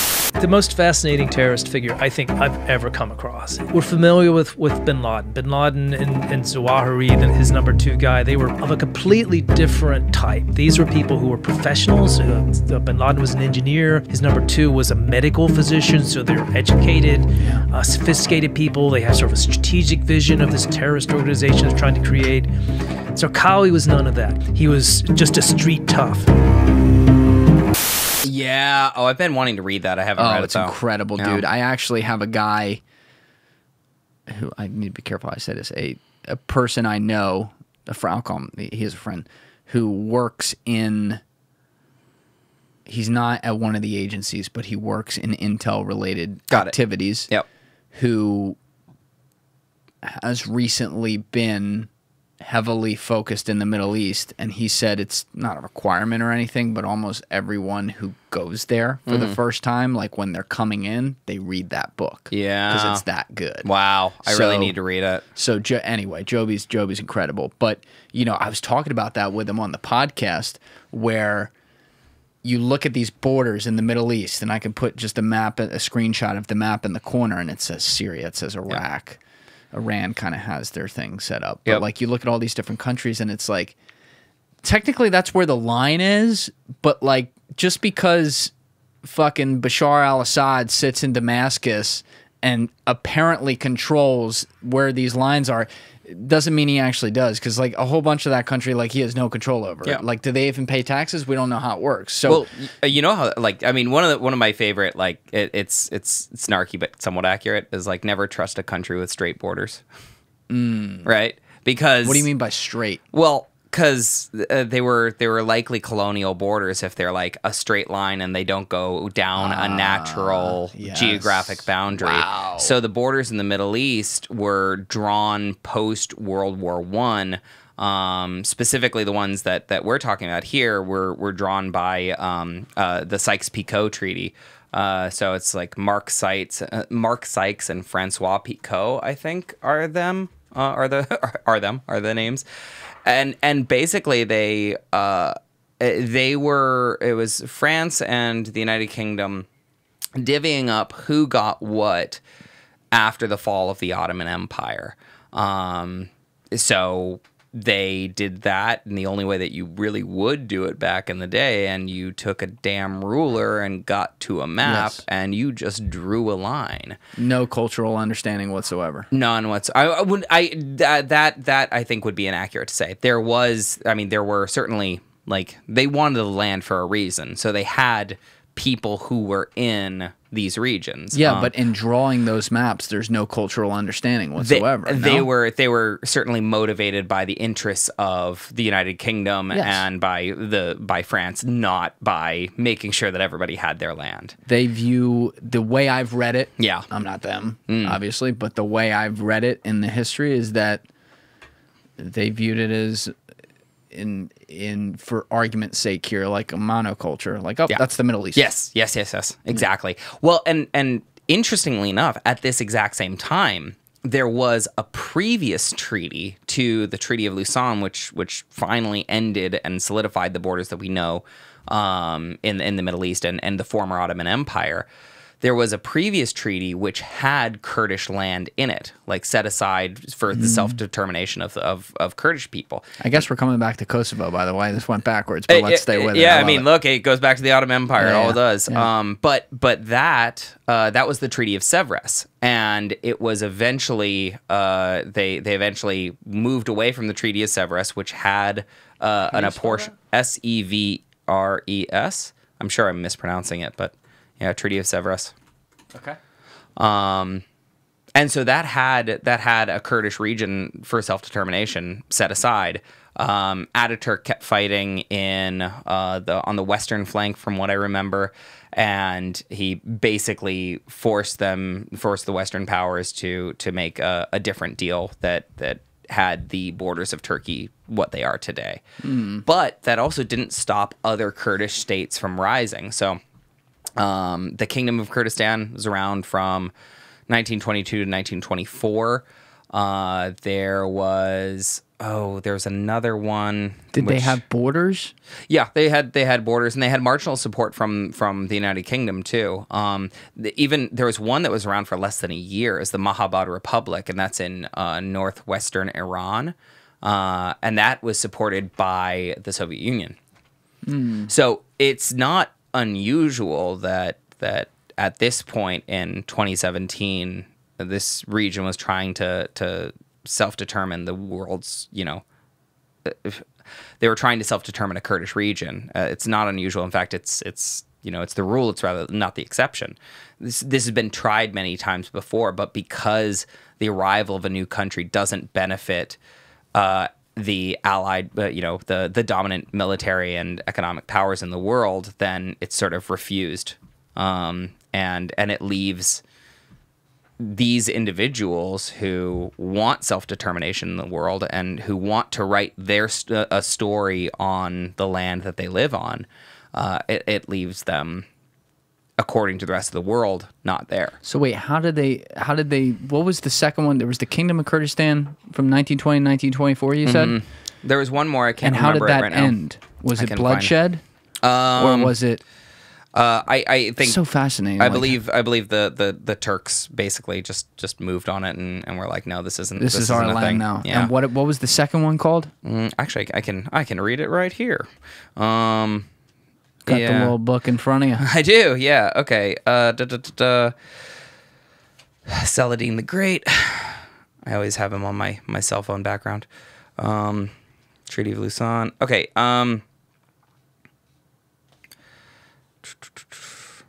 Okay, Kingdom of Kurdistan. So, 1922, Kingdom of Kurdistan fought for sovereignty in northern Iraq for 2 years before it was snuffed out by British-mandated Iraqi leadership. Then there was the Republic of Ararat, which actually has a flag that was it has a flag that looks a lot like the flag of the KRG, and that was in 1927, which was supported by the United Kingdom. And then the Republic of Mahabad in northwestern Iran, lasted for less than a year. So there have been attempts to do this, and I think the thing that was really exciting for me about going to live in Iraqi Kurdistan is like, well, wow, not only would it be possible to live in a country that as it was founded, but it's the first time that like a Kurdish state was arriving in the world. Why are they not? How do they not have borders at this point? They have a government, they have militaries, right? They have all these people. They exist within, as you said, the same continuous land area. Yeah. What's to stop them from just like setting up a soldier on each side and saying, fuck you, Iraq, fuck you, Syria? I mean, it wouldn't be hard to say that to Syria, sure. But like this is officially... Well, look, this goes back to statecraft, right? Remember, it's generating consent amongst the governed. This is 35 million people that we're talking about, and they are not a monoculture. There are different Kurdish languages within Kurdish, and they don't all agree on how they should move forward. Yeah, and that's governance, right? So did you meet a lot of Kurdish people who are perfectly okay calling themselves an Iraqi? I wouldn't. I can't. I wouldn't be able to say that. That Syrian? specifically. who I did meet were people who, because there's conflict even in the KRG, right? So the Peshmerga out of Suleimania, Kurds, also Kurds, but they have conflict with the Kurds in Erbil, right? They fought a civil war amongst one another. What is it over? It's over, I believe that was over the idea of whether or not the KRG should push forward towards like actual independence, or it should just stay as an autonomous republic within federal Iraq. That doesn't that makes no sense to me. Like, and I know this is just some idiot American talking out loud. I understand that. I just can't.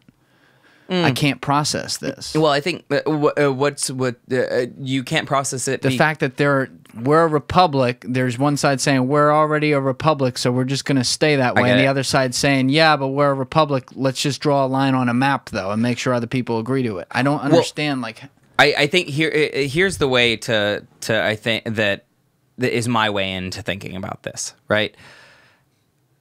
If you have a tentative peace, but you have a peace, and you have a stable region, is it worth it to have a violent revolution and to fight a war? Is it worth it? Because when you draw a line on a map, at least for the most part, there's one country in this that doesn't have to fight a war, and that's a pretty goofy place. But I'll tell you about that in a second.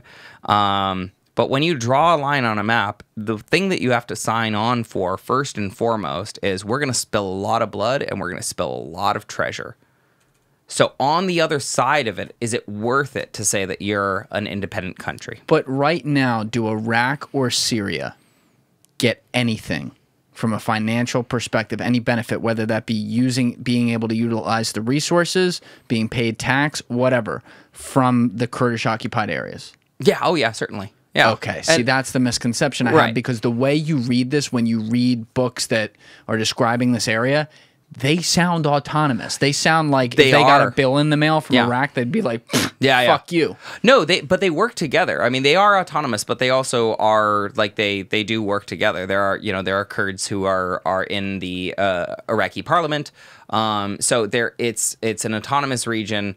I wouldn't say in the same way, but there are places in the world that have regions that are operating autonomously that still have a relationship to a centralized government. And of course, Syria is a totally different animal than the government system of the KRG versus the Republic of Iraq. I can't remember what the acronym they have there is, but it's the autonomous area of northeastern Syria, I think it's called. Okay. And there are Kurds living there, but it's also there's a great amount of diversity there too. So and there's a diversity of governmental systems there. There's a diversity of languages. You not only have Kurds, but you have Assyrians, you have Yazidi, you have Arabs. So it's just because people are from the same ethnic people group doesn't mean that they view their future the same. I just can't fathom the idea, because obviously that's how large groups of people work. You have different people with different political opinions. I can't fathom the idea of not wanting to have your own republic, and part of that is the bias of the fact that I live in a country where that is what people did eventually. They're like, yo, fuck the Brits. But in fairness, to buttress your argument here, there were plenty of people who said, no, we're a loyalist. We're not gonna fight Britain. This is fine. Yeah. But I just don't like the loyalists descended instantly, or very recently from Britain, right? Like half of them came here, like that generation, right? So they're still like, they know Britain. These people are their own people, and they've been that way for generations and generations and generations and generations.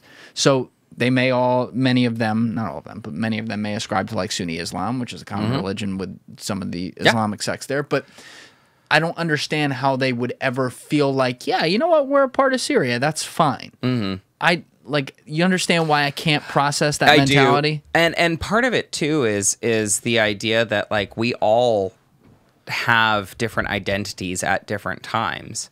And the point at which it becomes critical to your identity to fight, to engage in violence in order to, to engage in years and years of diplomacy to draw a line on a map because your one identity dictates that. That's a matter of the leaders of your country. That's a matter of the appetite for violence, for warfare that they have.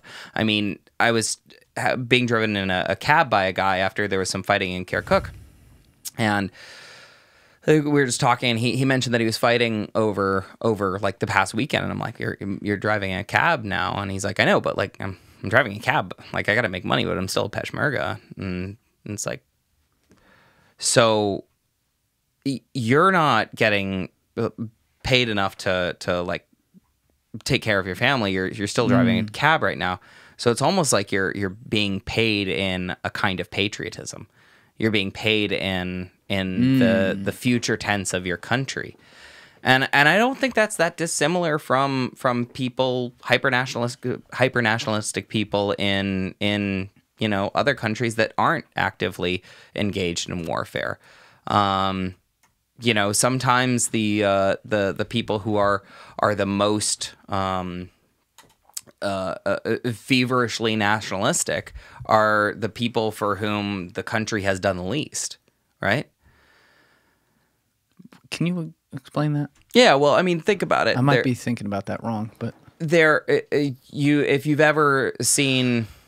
Oh, go ahead. All right, yeah, that just hit. It took a minute. Go ahead. Yeah, well, it's like people who are a part of a country and they're in poverty. They're actively in poverty, but God damn it, they believe in their country. Yes, maybe they believe in their country the absolute most, and it's like they just feel like the country doesn't work for them anymore, so they want to take it back. It's probably a good part of it, but it's that identity, because your own personal identity plugs in to the story of your nation. Yes. And as your identity plugs into it, no matter how small you are, you become greater. You become a part of the story, because God damn it, I landed on the moon. I wasn't even alive when the moon landing happened, but I landed on the moon because God damn it, I'm American. You get to enjoy all of the benefits of what your country has accomplished, but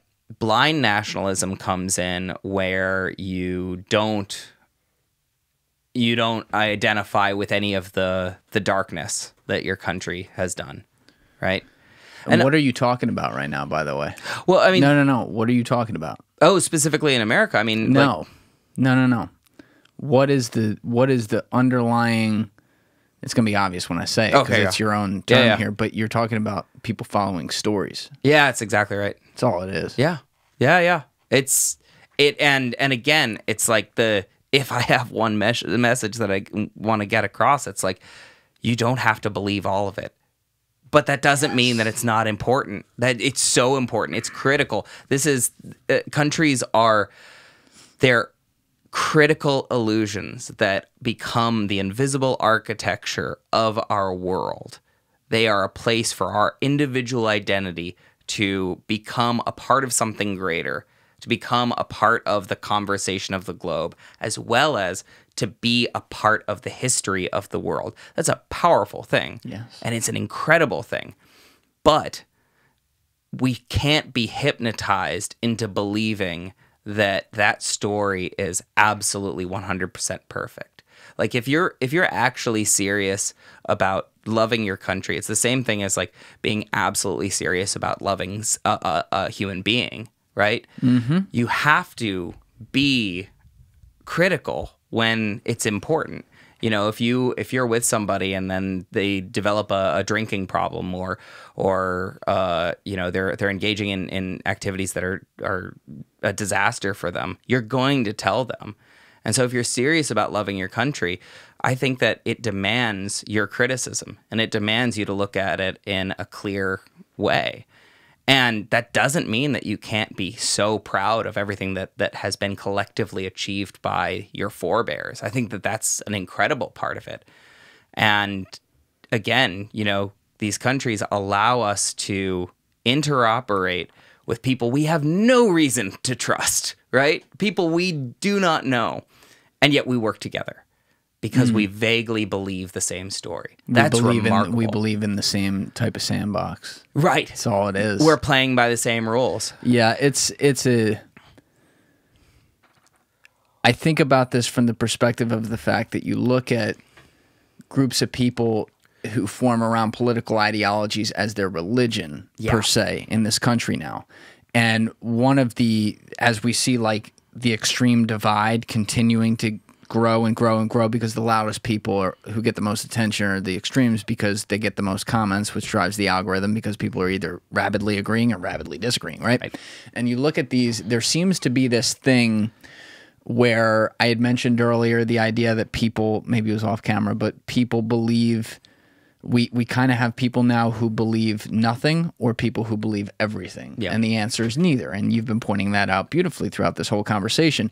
But you also have people who are purporting to love all the benefits they get from living here, even if they don't say it, while also pretending that everything that we've ever done is bad. Yep. Right? And beautiful way of saying that. That is such a horrible way to look at it. In the same breath as being able to properly teach something like slavery and the black eye on our history that is, like all nations, even the great ones, have black eyes, you should be able to say that the Constitution and the idea of how this nation was formed and many of the things that they got right was absolutely incredible. You know, human beings are very, very flawed. And we, in my lifetime, we always will be. And I think, I'm not sure there's a scenario that we can see in any type of scope of reality in any type of near future where it wouldn't be that way. But, you know, part of what makes life so interesting is the fact that we do have the struggle with those flaws and we rise above them eventually. And maybe, unfortunately, there's a lot of pain on the way there. I mean, you and I both like looking at World War I and World War II from a historical perspective. They're the most important events to happen, especially World War II, in the last 1,000 years in the world, right? They were terrible. Right. The things that happened were unfathomable. People were genocided at rates that you can't even imagine in the middle of that war, on top of all the, I forget what percentage of the world died, like in that thing. So much so that I think it actually changed the climate. Yes, it's fucking unfathomable. Yeah. And yet, the things that ended up coming from that have shaped the world as we know it in a lot of good ways today. Sure. Like, it's a good thing that Nazi Germany was stopped. Agreed. It sucks how it had to happen. It sucks that it happened in the first place. Right. But it's a very good thing that we went in there and stopped it. You know? And so sometimes I feel like people can't hold two thoughts at the same time. And, you know, maybe that's more... Maybe that's, or excuse me, less of just an American problem that I think it is. Maybe even in places that aren't maybe as focused on who's bitching on social media because they have more important things to worry about, like some of the places we're talking about right now. Maybe there is, as you're describing, some of those monoculture battles that happen where it's like, no, it's all this way, or no, it's all that way, and people can't even agree on shit to be able to draw their own lines for a border. Right. Yeah. That's crazy. And you know, one of the things that I don't know. I think actually my best friend Dave once said this. Like, this is a great thing he said. He was like, the thing about achieving your dreams is it's not really hard. It's just really hard. You know, you get it? It's just really hard to do. And I take this to the point of like the wicked problems in the world. So there's actually this term. It's called wicked problem, and I think it comes from programming. But the idea of a wicked problem is, it's a problem where you can see the output of it, but you don't know what the input is that is causing the problem. So in the world of programming, from my understanding anyway, or large systems, you've got all these feedback loops that are going at once, and somehow they're causing this issue that happens. You can consider homelessness a wicked problem, right? Because everybody wants to say there's one cause of it. It's like, it's just the prison system. It's just mental health. It's just addiction. Well, it's not one. It's all of them. It's a wicked problem. There are all of these feedback loops that are going into solving the problem. So if solving the problem was easy, it would have been solved. And so I think per your point about the people who enjoy all the benefits of the United States while also being the loudest voices and criticizing it, I think that there's a misapprehension of how hard it is to solve these problems, how hard it is to create a nation, how hard it is to create universal justice. These are remarkably difficult things that our system is imperfectly moving towards on a constant basis. And the contribution that I see sometimes is what I would term feeling bad in the right direction. You know, like, oh, I feel horrible about this social ill. Cool. What does that do? I get it. You feel really bad about this. I see what you're saying. But like, what did you do? What are you going to do about it? Did that help anything? Yeah. Like, it might just be that that's a really hard problem to solve. And we can't turn back the clock. But people also want to be on a team when they do that. No. Yeah, it's signaling, certainly. Yeah. But I think that it's so important to like to be empathetic towards people who are identifying, you know, all of these problems. Mm-hmm. And of course you want to do something. But you know, I saw this in Peace Corps and in interactions with aid workers, where it's like, if people try to shoulder all of the burdens of the world, they'll be crushed underneath it. If they make the there's a line from a wonderful poem, and I'm gonna butcher it, but it's so good. It's called A Brief for the Defense by Jack Gilbert. But the line is something along the lines, or something along, yeah. So the line goes, I think, you know, to make tragedy the only measure of your attention is to quite literally praise the devil. I might have gotten that line wrong, but that's the meaning behind it. If you make only the darkness of the world the full measure of your attention, yes, you are praising the devil. Because you put all the focus on it. Exactly. You don't put any focus on good. Mm-hmm. But we're also wired that way, which is part of the problem. You know, human beings came out of the evolution of running from the fucking bear and getting to the cave for, you know, to survive to fight another day. You know, there was threats everywhere. That's in our biological. We're no different than animals in that way. We may have just, you know, gotten to this point where now we can build these weird things from wood and throw some windows in it so you could see outside it, and, you know, go to bed at night and use an iPhone to set your alarm to wake up in the morning and measure your heart rate at night. Yeah, and like worry how it's going to be really hot tomorrow. Right. You know? But the evolution of negativity is still in there. Absolutely. Human beings are wired to be negative. We are wired for the first thought to be negative, because it's not because we're negative Nancy, it's because there's something that, to different varying degrees, from the degree of, oh, I didn't drink enough water today, to, oh shit, my buddy got hit by a car and died today. There's different varying degrees of things that relate back somehow to our inherent survival or trying to fight off death. And so when we see things that are wrong in the world, we see death. And in many cases, it actually is. It may not be on our doorstep, but we feel a need to have to share that. You feel a need to have to call someone when you hear something bad and tell them about it. This relates exactly to what you're talking about with Kurdistan and exactly to the self-determination of nations. How? Because it has everything to do with your individual identity. When you feel that your identity is being threatened, you feel like your life is being threatened, right? Wow. The best way, I say in the book a couple of times, one of the best ways that you can have a civil war, if you're a dictator, is to stop people from speaking their own language. It happened in Kosovo. It happened in Iraqi Kurdistan. Like literally? Like literally make their language illegal, right? How did that happen in Kurdistan? They were institutions were not allowed to have Kurdish language institutions, schools, hospitals. Same in Kosovo. They did the same thing. They said no more speaking Albanian in your schools and hospitals. And so the Albanian population decided to homeschool everybody, right? You start chipping away at somebody's identity, and they become very, very dangerous. It scares me to think about that because I see the two respective political parties in this country doing that. And this is the process that I was talking about earlier. Is that this is the idea of schismogenesis.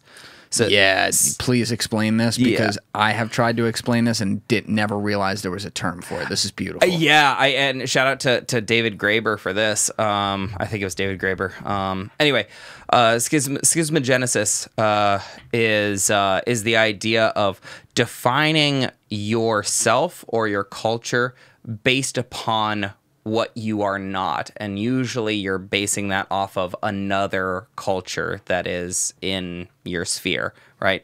So two cultures will say, well, I know what I am, but I also know what I'm not, and I'm not them, right?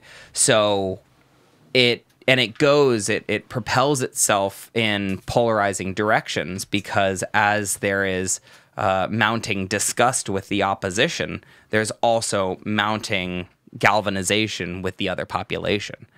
So they can say, well, you know, those people on the right, man, they keep moving further right, and I'm just going to move further left because I just want to show how not them I am. And this is schismogenesis. So schism, you know, meaning like a break between. So the Great Schism was a point in religious history, and then Genesis to be born, schismogenesis. Yeah, that is powerful term. It's what it comes all the way back to though is the idea that you see, like I took the leap, I guess, a little bit with it, where you see another person, like relating this to our culture now, where you were talking about earlier how people are constantly probing to try to see where you stand just based on one thing. Right. And you attack people without looking at their intention or their nuance. Yeah. And you keep calling them something. Like if you're on the right, you call them a liberal wiener or whatever. If you're on the left, you call them a Trumper or something like that. And you keep sticking your finger in their face over and over again. And eventually what happens? Psychologically, the law of physics starts to apply. Human beings give in, and every action gets an equal but opposite reaction, and they become what you've been calling them. It's this self-fulfilling prophecy where then the person who's doing the calling gets to say they're right, but they made the world a worse place by making someone else the opposite of them because they're already bad, but now this person sucks too. This is a great term that you'll love too, is the Max Tegmark's term of Moloch, right? Oh, like, explain this. Yeah, so Moloch, at least I think, I hope I'm not butchering his concept because I think it's a beautiful concept. But the idea of Moloch is when you follow naturally perverse incentives, or you follow natural incentives and then you have this perverse outcome, right? You can say... So I don't know. A banker wants to drive profits for whoever, and he wants to change regulations in order to do so. And those regulations might have helped, you know, the little guy somehow.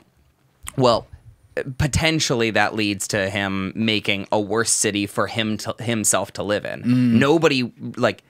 He's followed his incentives, but those incentives are perverse in nature, right? Let me give a better example of that. I think it's another good example of this idea of Moloch, the emergence of an anti-human perverse incentive. Yes, right. This is how. It's almost something that like hates humanity, but since everybody is following their natural incentives, it's this emergent property, right? So everybody wants their version of peace and freedom.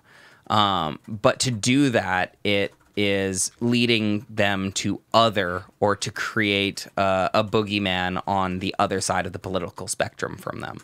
And so in trying to create this better system, which everybody feels represented, everybody feels equitable in, they're actually creating a system that's unlivable for everybody.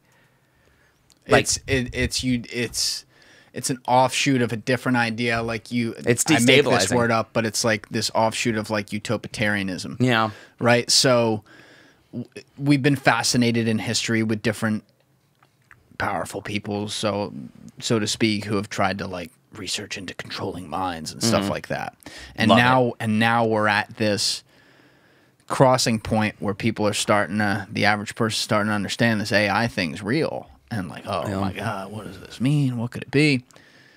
In reality, even if the algorithms that have been built aren't officially like the full-blown AIs that we're now looking at bringing in, like, you know, the 2010 Facebook algorithm or something, they first of all, they still can be argued as the initial AIs, 100%. And secondly, the AI to me that is the threat, or the sparking of the flame of the threat, is actually the fact that the road for it has been the internet. The road for these algorithms to drive their cars on is the internet. And what happens is people are brainwashed using the lowest common denomination of their flaws, right? So we've talked about them today. People want to be on teams.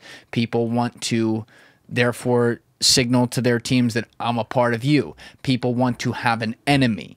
Especially in peace times, humans are wired to need an enemy. They need a war. That's why maybe the military-industrial complex thinks that way.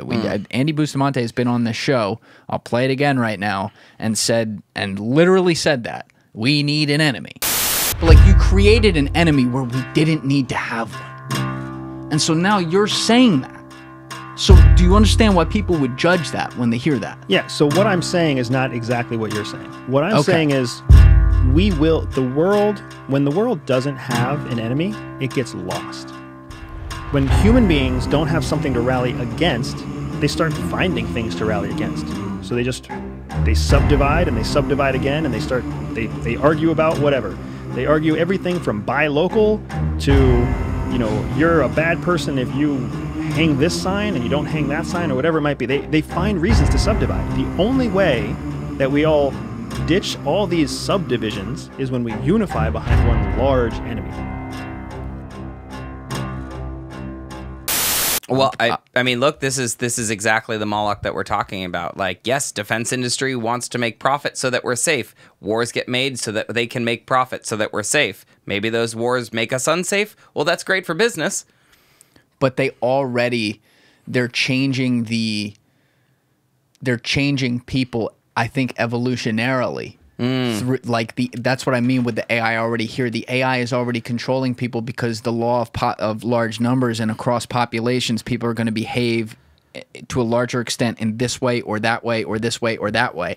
And we've already adapted to that, to the point that where you're already seeing it play out and simulated on a grand scale. One of the first podcasts we ever did in here was with my friend Alex Horowitz, who at the time was the chief of staff for 8 Sleep, which is like, you know, the best sleep product in the world, the earliest affiliate sponsor of the show, which was really cool. I've always wanted to sleep on one of those. It's a phenomenal Is it pretty product. good? I sleep on it every night. That rules. It's phenomenal, and with all the little health problems I've had and stuff, like, I can't imagine not having that over the past few years. I've slept in some fucked up beds in my travels. That's what I'm saying. This is a first slept world. in some real messed up beds, man. This is a first world problem. So when you're back here in the first world, yeah, I want you to enjoy a good 8 Sleep. I will. But it would be funny if you took like the portable like 8 Sleep cover into like some war-torn fucking country. Yeah. Like, hey, you guys have a cot I could put this on? Queen size? I feel like that would be something I wouldn't admit to in print. But when I had Horo in here, he's such a smart fucking guy. We did a podcast that had some hot takes and some cold takes. Mm-hmm. You know, there were certainly some cold ones in there, but some of the explanations he had from being inside the belly of the beast in tech and understanding how this stuff works, about how they can simulate behaviors, ring in my ear all the time. He's like, they know, like, they being anyone who has access to this stuff. It's not like, you know, even this elite group. It's just people who are in like tech and build these tools. They can process what people are going to do before they do it by using these tools to figure out how they respond to basic little behaviors. Yeah. To the point that and you know, this should be kind of common sense now, but the way he explained it was so beautiful, to the point that they can figure out how things are going to go. You know, you've had intelligence over the years try to map things out and control them from behind the scenes, and sometimes that gets caught or whatever across the world. Now, it's just as simple as they log in. And they can see what people are going to do because they know we are still these predictable animals. Even if there's little nuances to how we do things, we're still going to take certain actions based on certain impulses every time. And when they can control what those impulses are, whether that be something as simple as trying to figure out how you're going to buy something, to how you're going to think about something, it gets scary out here. Well, this is I think they call that like a in silico analysis. Have you ever heard of that? I don't think so. No. In silico, I think it's called in silico. It's the concept of making a model of is it a thing? Yeah, I have it behind you. You can read it right here. Sweet. Right there. Yeah. So yeah, you're performing you're modeling behavior in large sets of human beings in silicon like so you're giving this computer the notion of an individual and seeing what behaviors that individual will take. What's really crazy is, have you seen the NVIDIA what is it, like NVIDIA demo where they have it's like a video game. The character comes into the bar and he starts talking to the bartender, and the bartender doesn't have any scripted dialogue but like talks because they have an AI large language model that is like and the large language model has been fed this character's backstory. So you can talk to the character about absolutely anything, but they'll always like talk about their own backstory and then learn more about you. And it like does it on the fly. Like, what the fuck? Oh my God. Yeah. Yeah, point being, it's getting scary out here. It goes back to generating consent, right? The tools to generate consent are becoming much more powerful. And how identities will find one another and merge with one another to create other person groups will be very interesting. Good word there, merge. Right? So like there's this idea of, at least in The Sovereign Individual, this is a book that sort of formed a bit of the early Silicon Valley DNA, and it predicts a death of the nation state because the nation state will be unable, according to this author, to fulfill the needs of what the nation state ideally does. For people out there, can you define exactly what you're referring to when you say nation state? So a country as we would know them currently. Borders, central government. I think the generally granted, in my book, like I try to figure out what a country really is, but I think the geopolitical definition of it is an area of land contained within borders which has a government, right? It's a fairly broad idea. Sure. But yeah, that's what we mean by nation states. And nation states have certain things that they usually provide to their populace, right? They oftentimes provide defense. They provide sometimes healthcare if you live in a different country than the United States, but they provide infrastructure. They provide rules for the road for doing commerce and social interactions. And then oftentimes as an emergent property, or sometimes as a property that is astroturfed onto the place, they provide a galvanizing story for the individuals. So what happens when financial power and even the power of violence and even cultural power is dissolved away from that land, right? Think about how businesses in the United States export labor out to, Malaysia or to China, wherever. Now, they're an American business, but maybe most of their employees or most of their outsourced labor is happening outside of our borders because money doesn't care about borders. Right. And so now divide away money from a nation. Can you? Then divide away violent force away from a nation. Here's a question. Maybe I'm fucked up, but I've said this on podcasts, and I hope I'm right. If a government doesn't have some level of control over money, they can't exist. It becomes very difficult. Becomes very, very difficult. I think I'd have to understand exactly what you mean by control over money, right? I mean, sorry, I'm just checking the production here, make sure we're good. I mean that. Can I use it in an example just to make it easier? Of course, yeah. Governments aren't incentivized for something like Bitcoin to work. This is perfect. Hold on, let's talk about this. Go with it. Okay, so let me gather this up by taking you back to Iraq for a second. Oh, to Iraqi Kurdistan. Good, because I was going to bring it back there. Okay, fantastic. So, while I was in Iraqi Kurdistan, I was, I was hanging out in Erbil, and also just, I'm on a damn shoestring budget. I've got a couple $100, and I'm trying to live for a year in unrecognized nations, like you do. And so I went to the local hangout for the fancy journalists. And I decided I would go fishing for journalists so that I could maybe tag along with them, work with their fixers and translators, and just learn. Their fixers? Yeah. Just they're fixers. They're which is like a translator and a person who helps you get interviews, stuff like that. Got it. Because these rallies were coming up, and I didn't have a translator. I have no access. I'm a third grade teacher. So these are the ones that were the pictures on your camera the guy was looking at? This is from the Masoud Barzani rally. Got it. So anyway, I just went to this hotel and was having a coffee and just listening for somebody to speak English. And then I was like, well, I'm gonna go make friends with them because I want their access to these rallies. And so I was just sitting there, with my earbuds in, but not actually listening to anything. Waited till a couple of journalists spoke English and then, insinuated myself into their conversation. And really nice guys. Shout out to Roel and Marcel. They're Dutch. So we chatted for a bit, and I told them what my project was. And Marcel was like, hey, if you're interested in countries that aren't fully recognized, you should check out Liberland. And I was like, what's Liberland? And he's like, well, it's the world's first libertarian microstate that's funded off of cryptocurrencies, and it's on an empty island between Croatia and Serbia. And I was like, that doesn't get me any closer to understanding what Liberland is, man. What? And he's like, well, look, do you just want the contact information for the president of Liberland? Because I have that. And I was like, yeah, of course I want. Yes. Yeah, dude.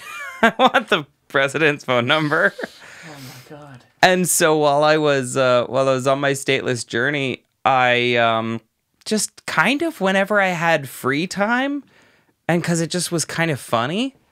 Yeah. Yeah, I have the map behind you. Yeah, I would just message the president of Liberland, I just slide in his DMs and be like, hey, I'm working on a book about this stuff, and I would be in Kurdistan this whole time, so might not see you. And he never really responded to me, but then I started. I mean, one of my buddies, he just thought it was so hilarious that I had this, and so he'd always ask me hey, have you messaged Liberland again? And you said it's an island? Yeah, it's an island in the Danube.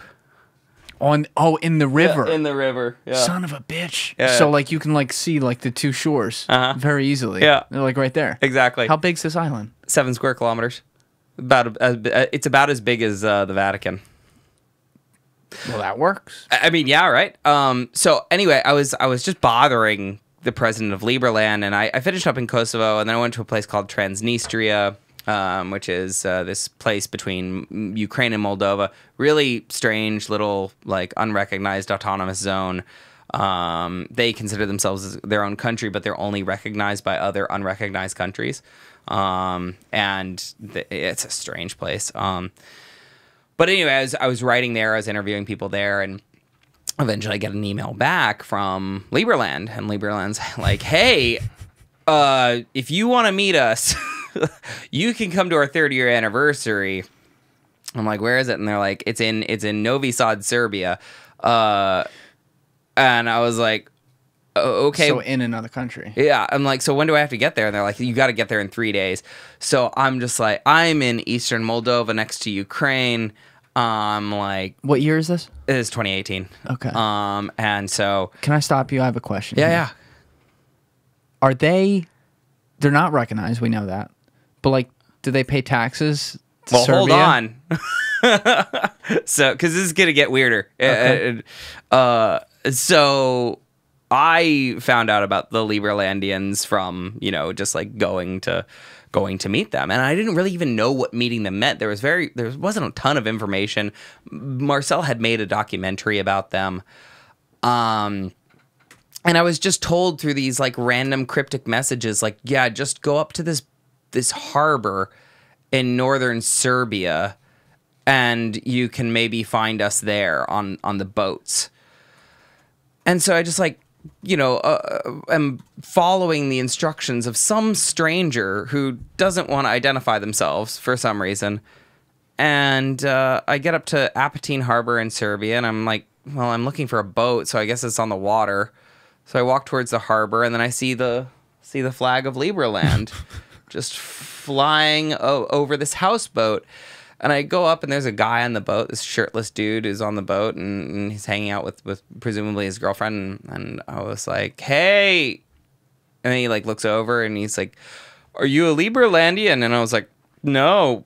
And he's like, well, let's change that and come aboard. I'm like, okay. So I go up, and I meet this guy, and I'm like, what is happening here? He's like, oh, well, we're cleaning up the boat for the 3rd year anniversary because we're gonna go see the island. And I was like, oh, cool.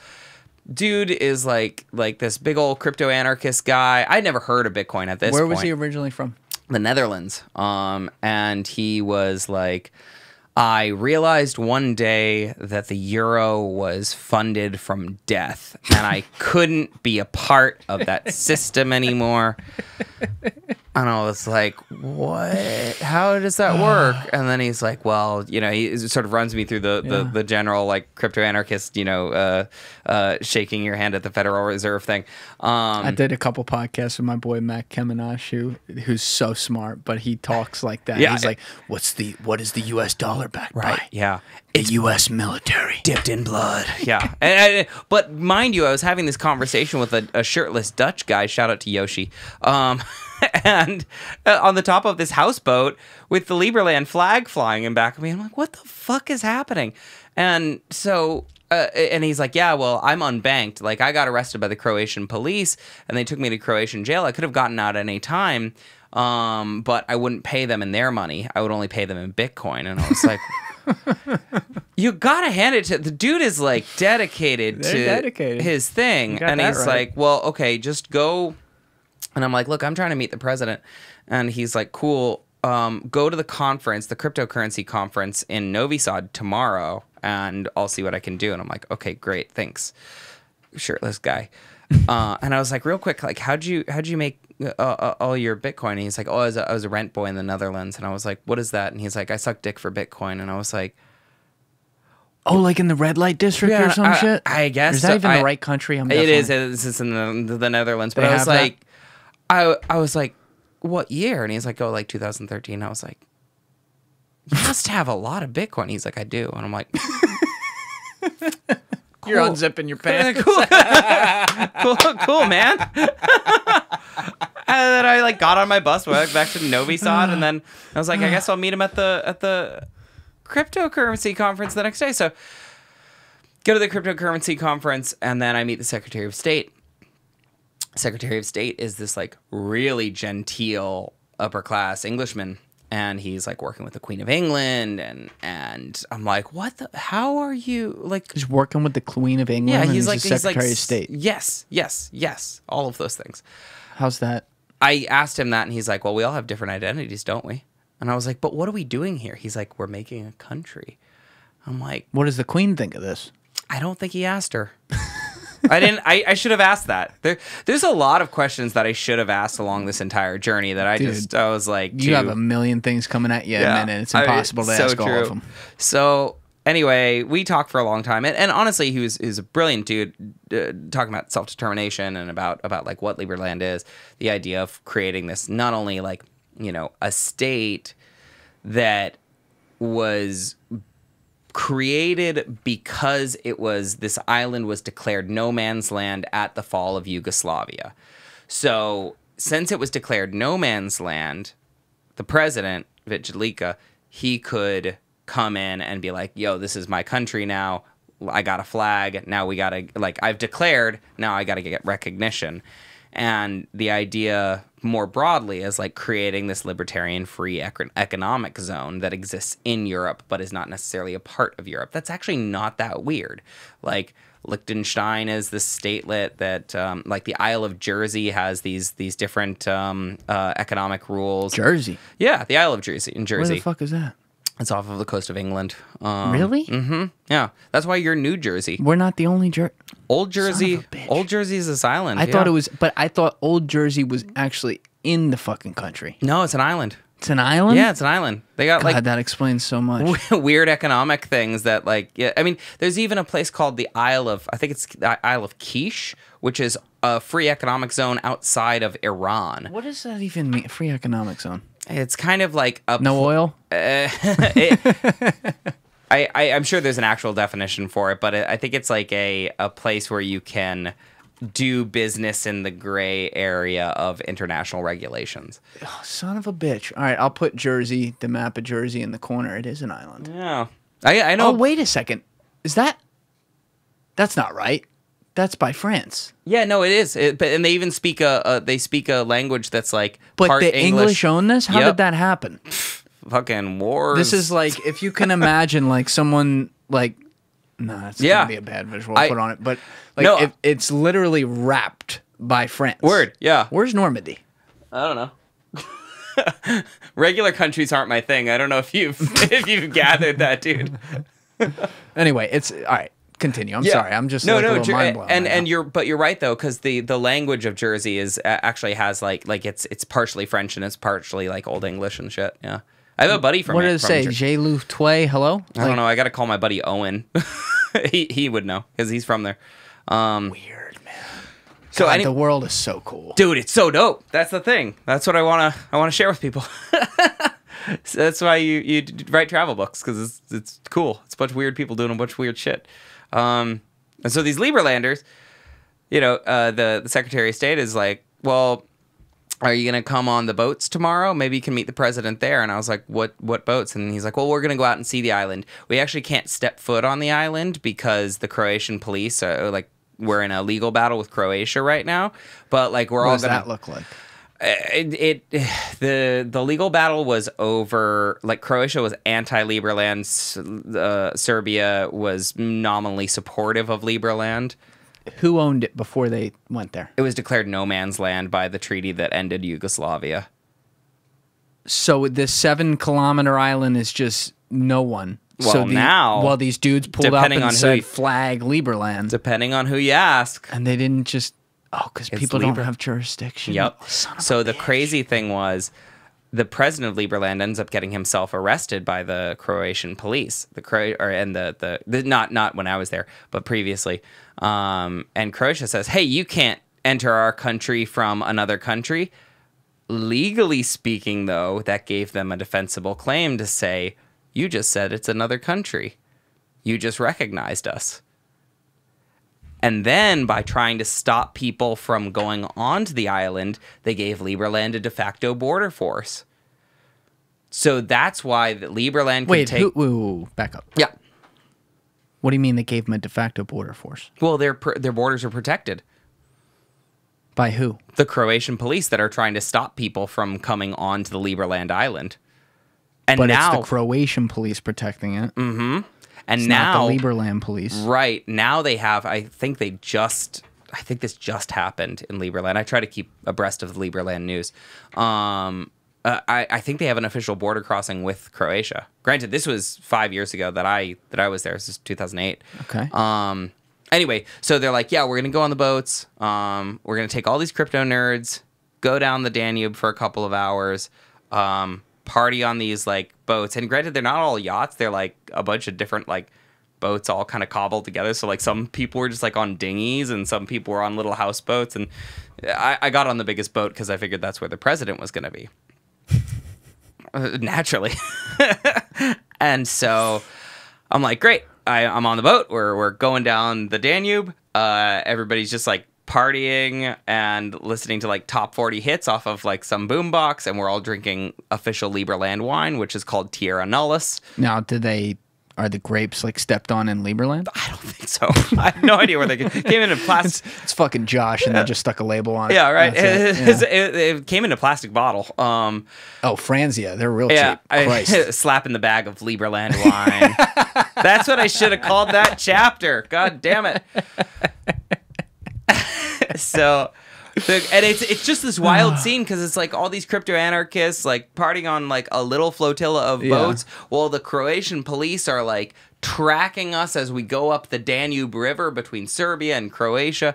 And I'm just like, man, I'm so glad that I just bothered the president of Lieberland for like 6 months because it got me on these boats. But I got to meet the president of Lieberland. How many people did you say was on this boat? Probably about on the boat that I was on, maybe about 20, 15, but I think the entire conference had about 80 people at it. And how big's the boat again?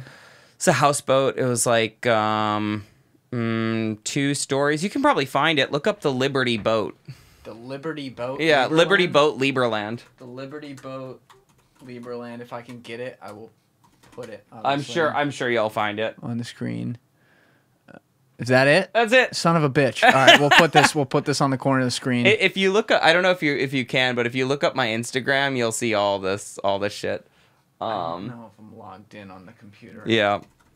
Is there a closer up? Is that it right there too? Or no, that's a different That one I think is their new boat. I think I was on that one. God. I was on that one. That's funny. This is like a fucking pontoon boat with like 2 stories. No, I know, right?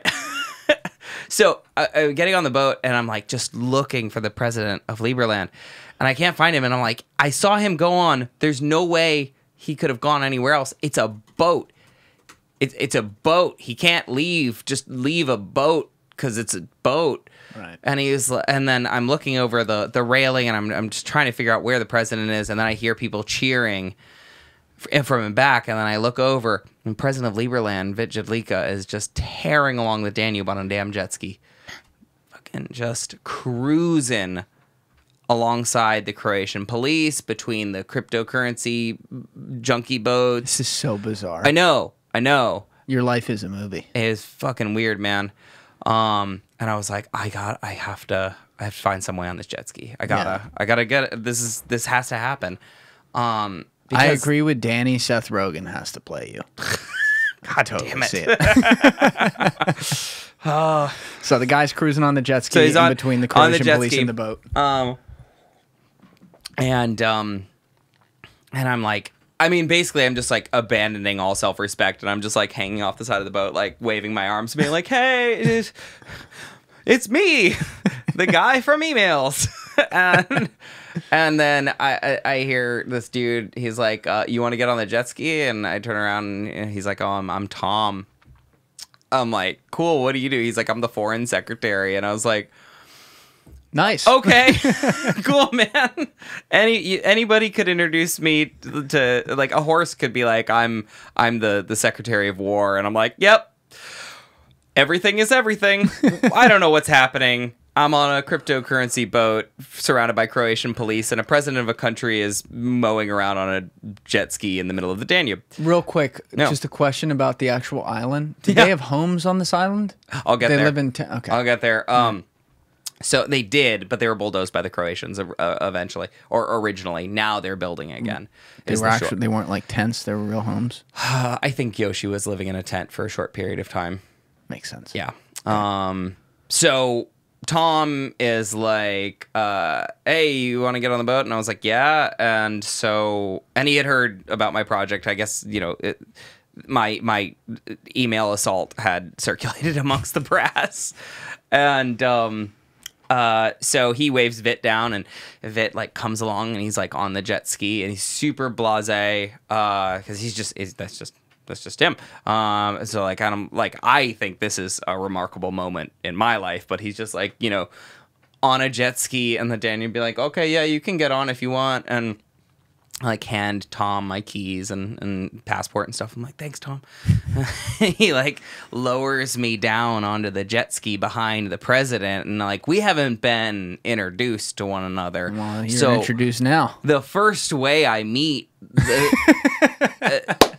a secretary or like a head of state is just by holding him and I don't have a life vest or anything on. Like this is an anarchist boat party. So I'm just like holding him like a spider monkey, and he's like, hold on. I'm like, okay, I will. And then he just blasts off, and we're just like going on the jet ski. Imagine if you fell off. Oh my God. At this point I was ready to die for this book. And so I'm just dumbstruck because it's like Croatian police lights and Katy Perry songs and blockchain conversations and Tierra Nullis and Tom and Yoshi and all these, like, what the fuck is happening? Why am I on the back of the jet ski holding a head of state? And I'm like, oh fuck, I'm missing out on my like only chance to ask him a question. And I have so many because it's like I've just been through 3 different countries, all of which fought violent conflicts to draw a line on a map. And the way that Liberland is doing it is through a cryptocurrency conference, and they have free t-shirts. Like, what is happening? And so I like, how long are you on this with him? Briefly, I know that the ride is going to come to an end soon, so I have to, you know, I have to make my move and ask him my question. So I kind of choke up on him, you know. Start with the neck. I like get my head over little foreplay over on the his neck, shoulder. work his That's way to right. the Yeah, lips. Yeah. that's the right move. And I was like, hey, I'm Eric, and he's like, I know who you are. You're the email guy. I was like, Yes, I am. and then he's like, I was like, look.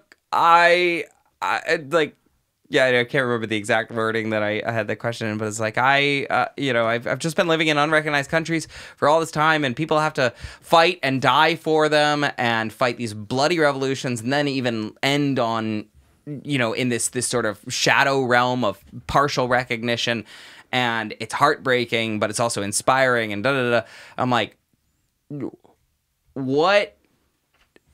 Was it worth it? Was it worth it to start your own country? And then he like kind of stops the jet ski in the middle of like the crypto nerds and the Croatian police.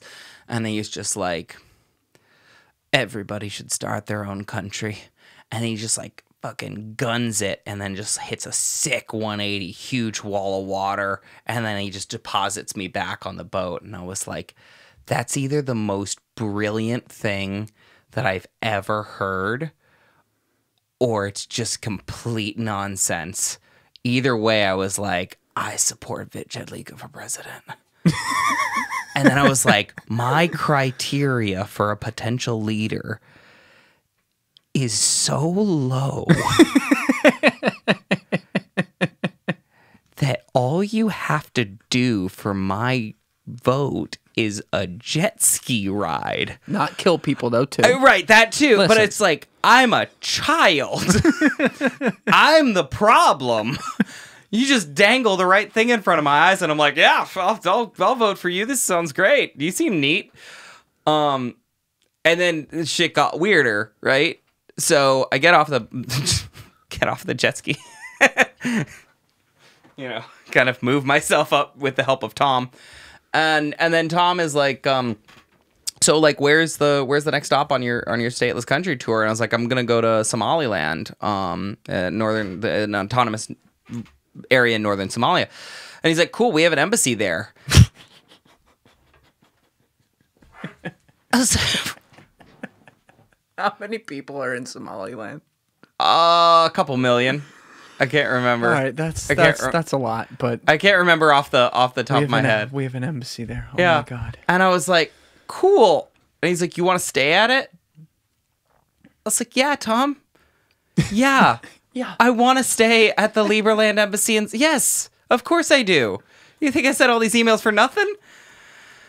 And so I go back. I'm hanging out with my girlfriend in Bulgaria for a while. And I was like, oh my God, you'll never guess what. Like, I'm going to go stay with the Liberlanders in Somaliland, which is great because I was like, I have $0 at this point. I had $300 in the world.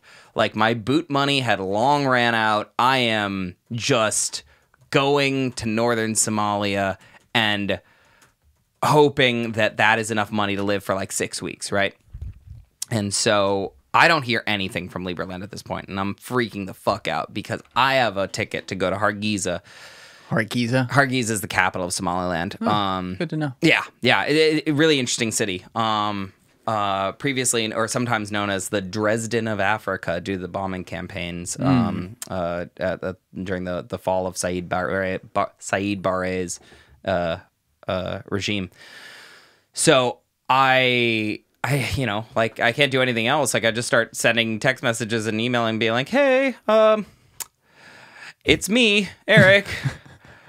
Remember me from the jet ski? When am I going? I need to know how to get to the embassy. Can you just tell me an address or whatever they use because like I just gotta make plans if I'm going there in like 2 or 3 days. And then I get a call from the president. He's like, "Send me your number," and I was like, "Okay."